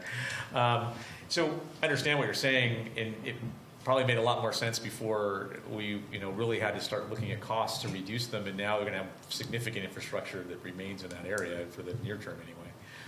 I don't know, but happy to hear some of the others of you weigh in about what you'd like us to do there. So. Yeah, I agree with Michael on that. I think the larger portion, the larger section that we can review, the better decisions that can be made for the whole. So are you really thinking that maybe we can add in, we could keep the policy, keeping the policy separate and refer to them accounting for each other, meaning development capacity that we've identified in here, and so that would force them to look at traffic patterns, right? Because that's probably the big issue. How are we getting in and out of there? right now that is the biggest issue, and will be once if redevelopment takes place over there. Is how do we deal with that? Tsunami zone. That's probably important. So we could do that. To me, at some point, I'm trying to find a map. Go ahead, Richard. I just want to say I disagree with you, Michael, on that. I think that we could look at that property, the Dynergy property, as we talked about different ways of egress from the highway there, maybe making that like an off ramp. However, that area there, I think that is, because it's separated by the creek, and because of just the way it's located, I think it lends itself to be not integrated. I think if you look on the CD1 that we have, the demarcation between North Embarcadero and Cloisters, it actually seems kind of ludicrous to me to have the high school in the Cloisters subdivision instead of the North Embarcadero, since... What page are you on?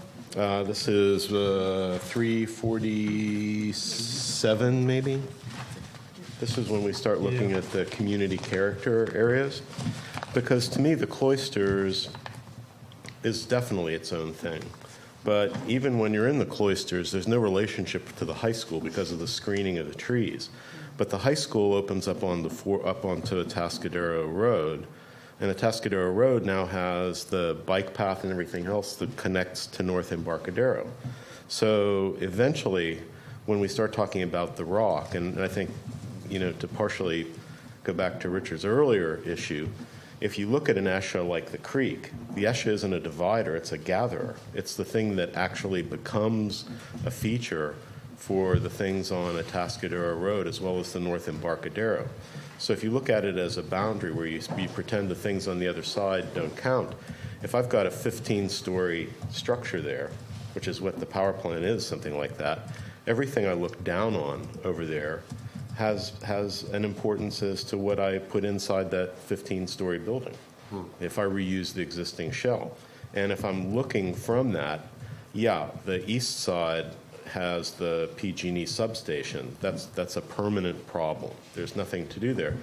But the north, when you're looking up across the dunescape and up the coast, is fantastic. And so I just think we should be cautious that in a way, I see it as it's part of our front yard. And I know people don't want things in their backyard, but that's kind of our front yard. And I think we need to be cautious about not losing the advantages of that being a really high priority site. It is one of the few properties that were not impacted by lots of small parcel holders or things like that. It's totally different than everything else around it. So that's just something that comes from having looked at this on the North Embarcadero Futures Task Force a long time ago, that the same way that it has ties to the Embarcadero, but it's its own thing.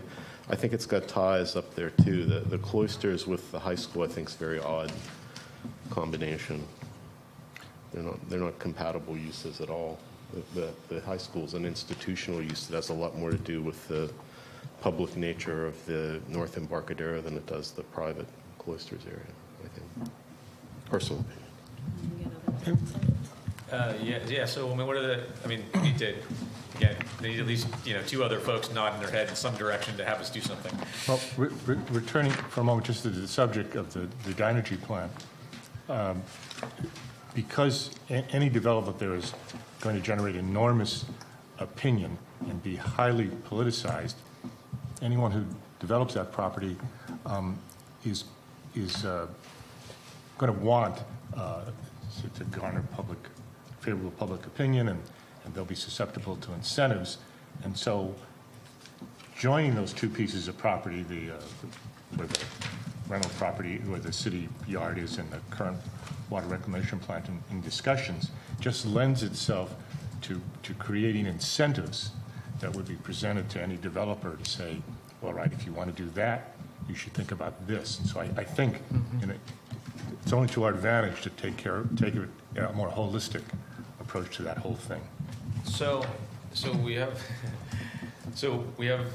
the policies LU 5.4 and 5.5, which are separate for the two sites, and then we have the figure that Commissioner Lucas was referring to for the neighborhood character areas, suggesting that we shouldn't separate the Cloisters area from North Embarcadero in the location that we did that. Yeah. Connected, but not the same thing. So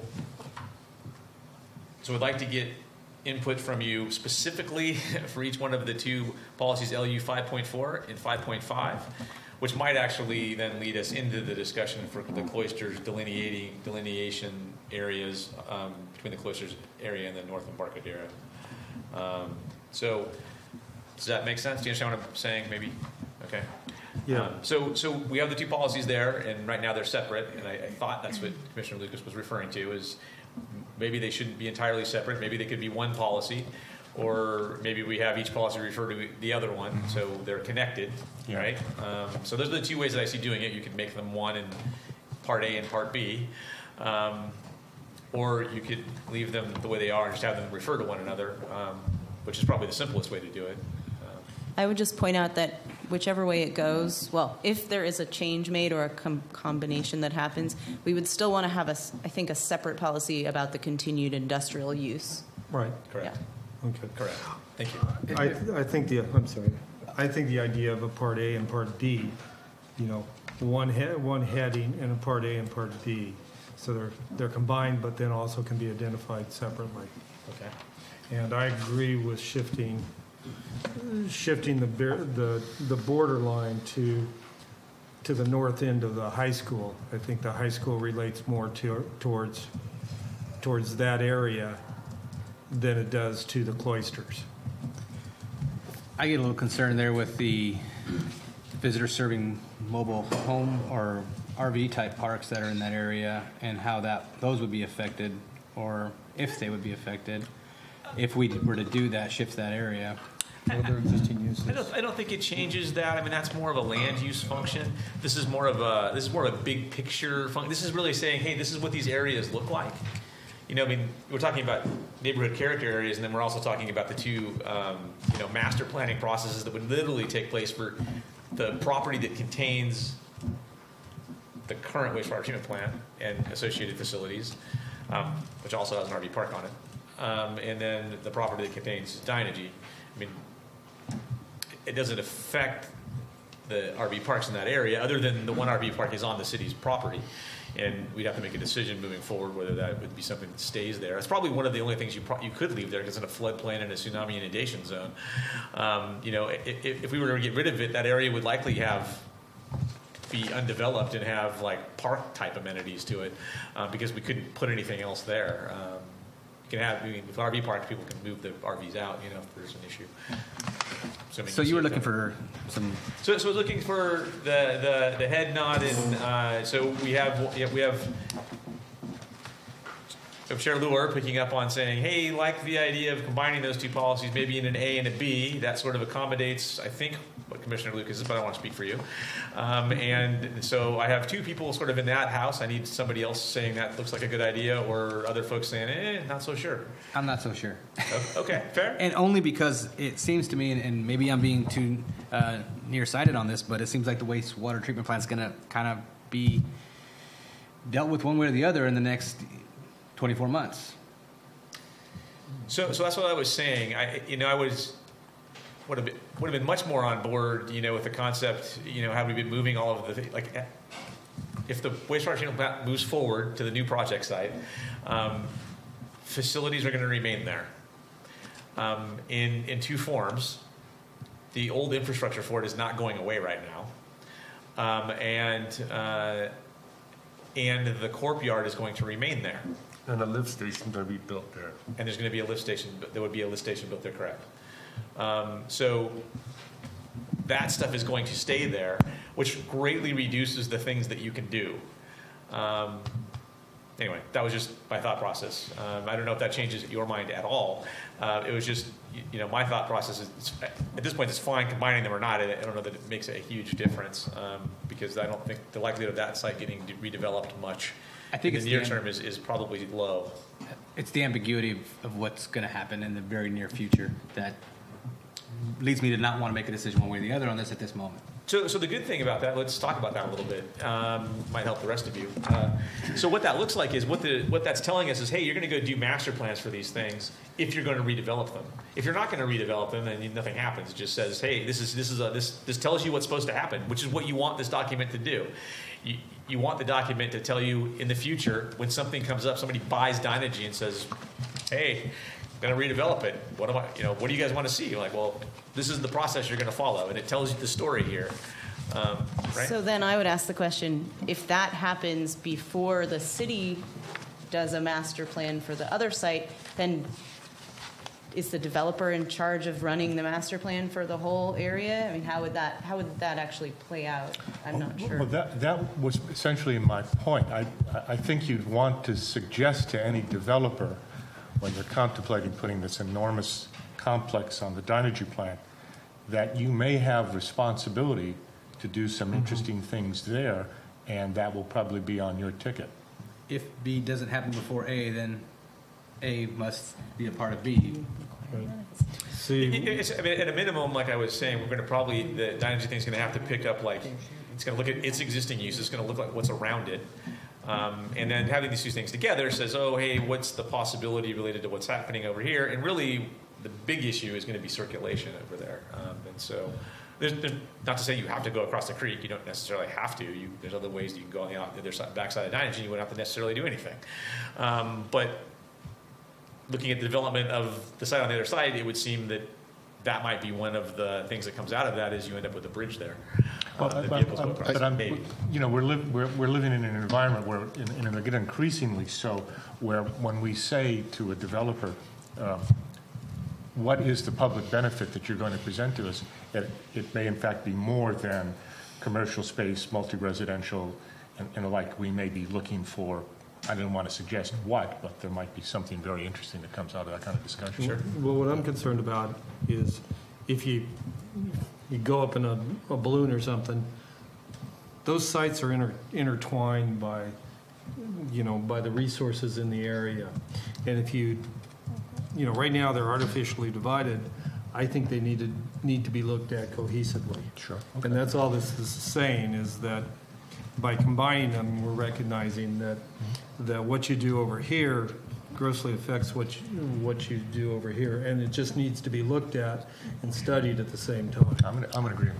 I'm in agreement with that. For the Dynegy site, having to accommodate whatever development would happen on the other side, but I'm not necessarily in agreement with that the other way. So where I think the west. Yeah, I think it has to.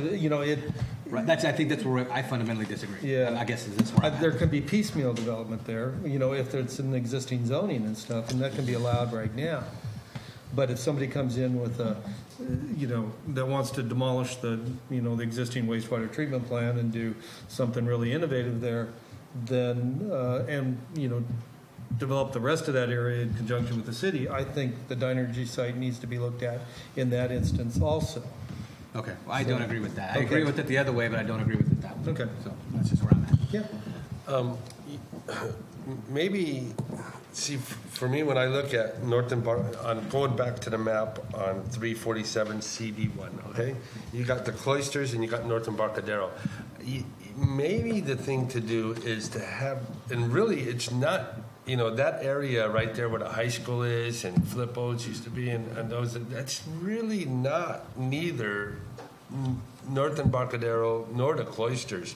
Maybe there should be a band there because we got a high school, we got a recreational area, maybe, and then we got the desal plant, right, and the corporate yard. Now, the desal plant, it's not going to be going anywhere because one of the things it does, because it's treating the city water right now too. So. That's one of the things that I would like to see in your energy industrial uses, maybe expand on that, where the desalination plant was constructed and it's used only to offset seasonal peaks in water demand. Oh, okay, I guess that covered it. But the where it's basically using the well water. It's not just the brackish water, but it's the well water that's being treated. Okay, but. Regarding that area, it doesn't really fit into neither. So maybe I agree. Maybe a Highway 41 corridor instead of trying to right there where you have a hotel, you know what I mean? Okay, so I'm gonna help us here. So let's talk through it some. I understand. How you can view them both ways. I hear the arguments. So I think I've gotten 3 head nods, Commissioner Graffia, putting you on the spot right now. On the A-B concept, kind of including them underneath one item for LU 5.5 and 5.4. So we're going to do that, and you'll see that in the update. You weren't just falling asleep. So we're doing that. So now let's go to the map, and we had, concept for moving the boundary of the North Embarcadero to the north edge of the high school lot, and then cloisters beyond that. Now we have another idea about a 41 corridor, perhaps. Well, I don't have a majority, so the only thing I would say is I don't know where the cloisters subdivision technically has rights. Those people pay for certain infrastructure and things like that, and I would base the cloisters on that. And this was not based on that. This map was not based on that. Right. And what I would say is the high school is very silent on our city. They're very respectful of being silent. The school district has 3 of the largest properties in town with some of the most exciting things happening next to them, and they're always silent. And I think that's amazing. And to me, they're one of the largest landholders in this, Atascadero Road thing. Is, to me, it always reinforces some of the discussion before about ESHA comes into, if I look at Morro Bay, that's dunescape and beach. And all of a sudden I've got it divided into 3 different things, as if the beach track beach, the cloisters, and North Embarcadero are going to have 3 different beach attitudes. They aren't. They're going to be the same thing. We're not going to touch the dunescape. We know it's too special. We're not going to touch anything in the water. And so it becomes, what are the connections we have back to the city there? And so that creek is that beautiful piece that I think in the future is going to be worth its weight in gold as to how that whole area develops there. And the same way the bluff properties overlook the Embarcadero, the North Embarcadero, especially the power plant, overlooks everything that we're going to do on Route 41, the Atascadero Road West. And so, piece by piece, we had beautiful small landholders developed exquisite boutique trailer parks there. I mean, I can remember that from when Commissioner Luer and I were on before. There's like 5 or 6 small, very elite trailer parks there along that road, and they've done a beautiful job. So I just don't want to see, that get thrown into the cloisters, and I do think it's ultimately subservient to what wants to happen at the power plant, but I know we have a short-term interest in making sure we keep that 5.5 in there in some fashion. The Coastal Commission would not be happy about us having the corporate yard in that zone long-term.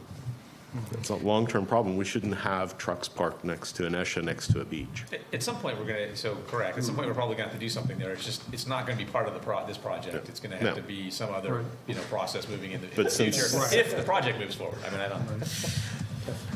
Okay, so his question is, do we want to relocate the boundary of this character? I with respect to that second proposal, the one about extending the border and the business of the school and all that, at this point, for me, it strikes me like that's probably a bridge too far. I mean, I simply don't know enough to know if that's a good idea, what people think about it, reasonable criticisms. I'm reasonably confident that that in any development plan, the Dynergy, the city yard, and that space occupied by the water plant should be considered in a holistic fashion. That I'm pretty certain of. But as to anything beyond it, I don't know enough. So I don't want to pretend I do. This is just included in a planning. We're not talking about changing anything. We're not talking about imposing anything on. It's just to be included in the planning scope. That's all this is, correct? So there's, okay, go ahead. Well, I was just going to give a little background on this. This was something that was created for this plan. It doesn't really exist already in your documents. And the idea was really to try to capture areas that had similar characteristics. But the area you're talking about is so diverse, as we've just been talking about, that wasn't really possible in that area. So we made a decision about the boundary, and we really haven't received much feedback at all to this point on it. So that's how we got where we are today. In the meat of it is you have some description of the areas, you know, in the text that follows, and then you have the policies. And so I guess I would say, you know, if you're really unclear what it means to move the lines, read the policies through, take a minute, and then see what you think, because that's what it really means. You know, we have a descriptive language. So if you were saying we want to split up the heights, I would probably be responding a lot more to say, well, actually, you know, there are reasons that area is designated together. So this area, a couple other areas like the Highway 1 commercial have a lot of different things going on. So I think your discussion is very valid. Okay, but the way I see it is that we have, you know, essentially the Cloisters development, that's its own entity. And then everything south of there till you get to, you know, to the border, you know, the borderline of the Dynergy property is a diverse mixed group that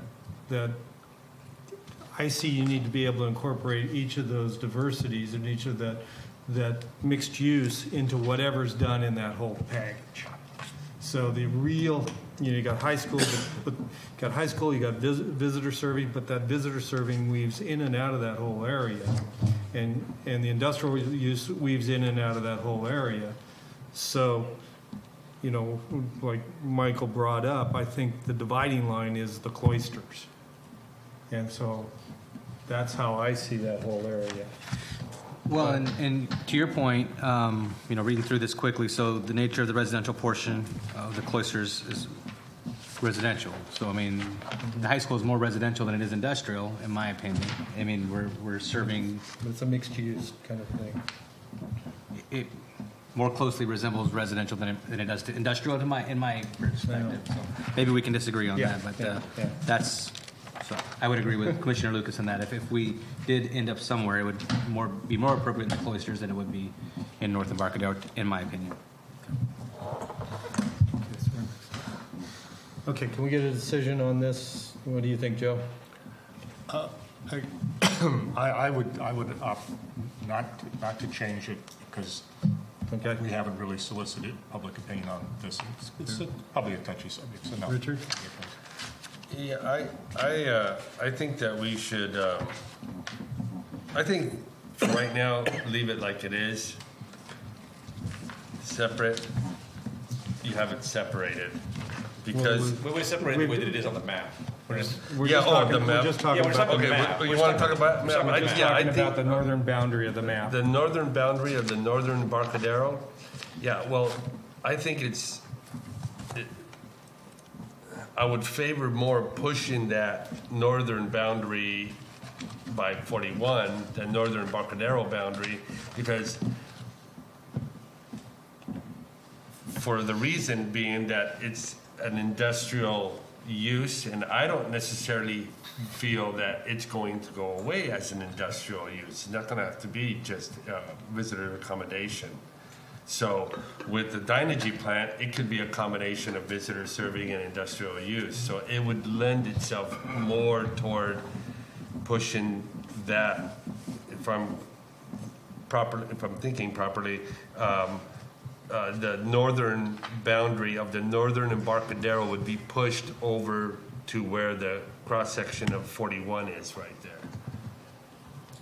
So is that put the high school in North Embarcadero or put the high school in the Cloisters? You know, that's the I would venture to say if I had to choose between the two, I would put it in Northern Embarcadero more than the Cloisters. Okay. Yeah, after hearing the discussion. So I think we got 3 for the southern boundary of the Cloisters, northern boundary of the high school. That's what I'm hearing. Okay. Okay, I'm not hearing everybody saying okay. Thank you. Okay. Let's. That was a good discussion. Okay, we'll open it up for public comment, and then we'll take a short break after that.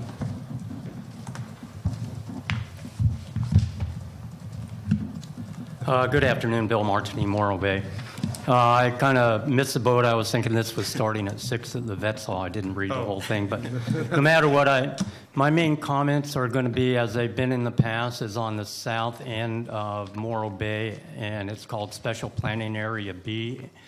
And primarily, right now I'm talking about the water zoning out in front, and that's in the bay itself. And up until I met with Scott here a few days back, up until then, I always knew that to be zoned harbor, which on your zoning maps, the 1988 map, even on your 2005 map, it showed the bay itself zoned harbor. When I met with Scott, he was saying that the waterfront commercial extended out into the bay. That was a shock to me because waterfront commercial eliminates mariculture, which I've been proposing for these lease sites for years.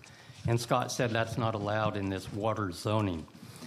The reason I bring this up is this map was updated in 2010. There's an actually 2005 zoning map that doesn't show the actual bay into a waterfront commercial zoning. So in 2010, someone or something went awry, and all of a sudden the water in the bay itself, the lease sites out in front of, this is South Main Street, were rezoned waterfront commercial, which would mean you can actually, like on the Embarcadero, we could build a hotel out in the bay or hang in the bay. That was never the intent.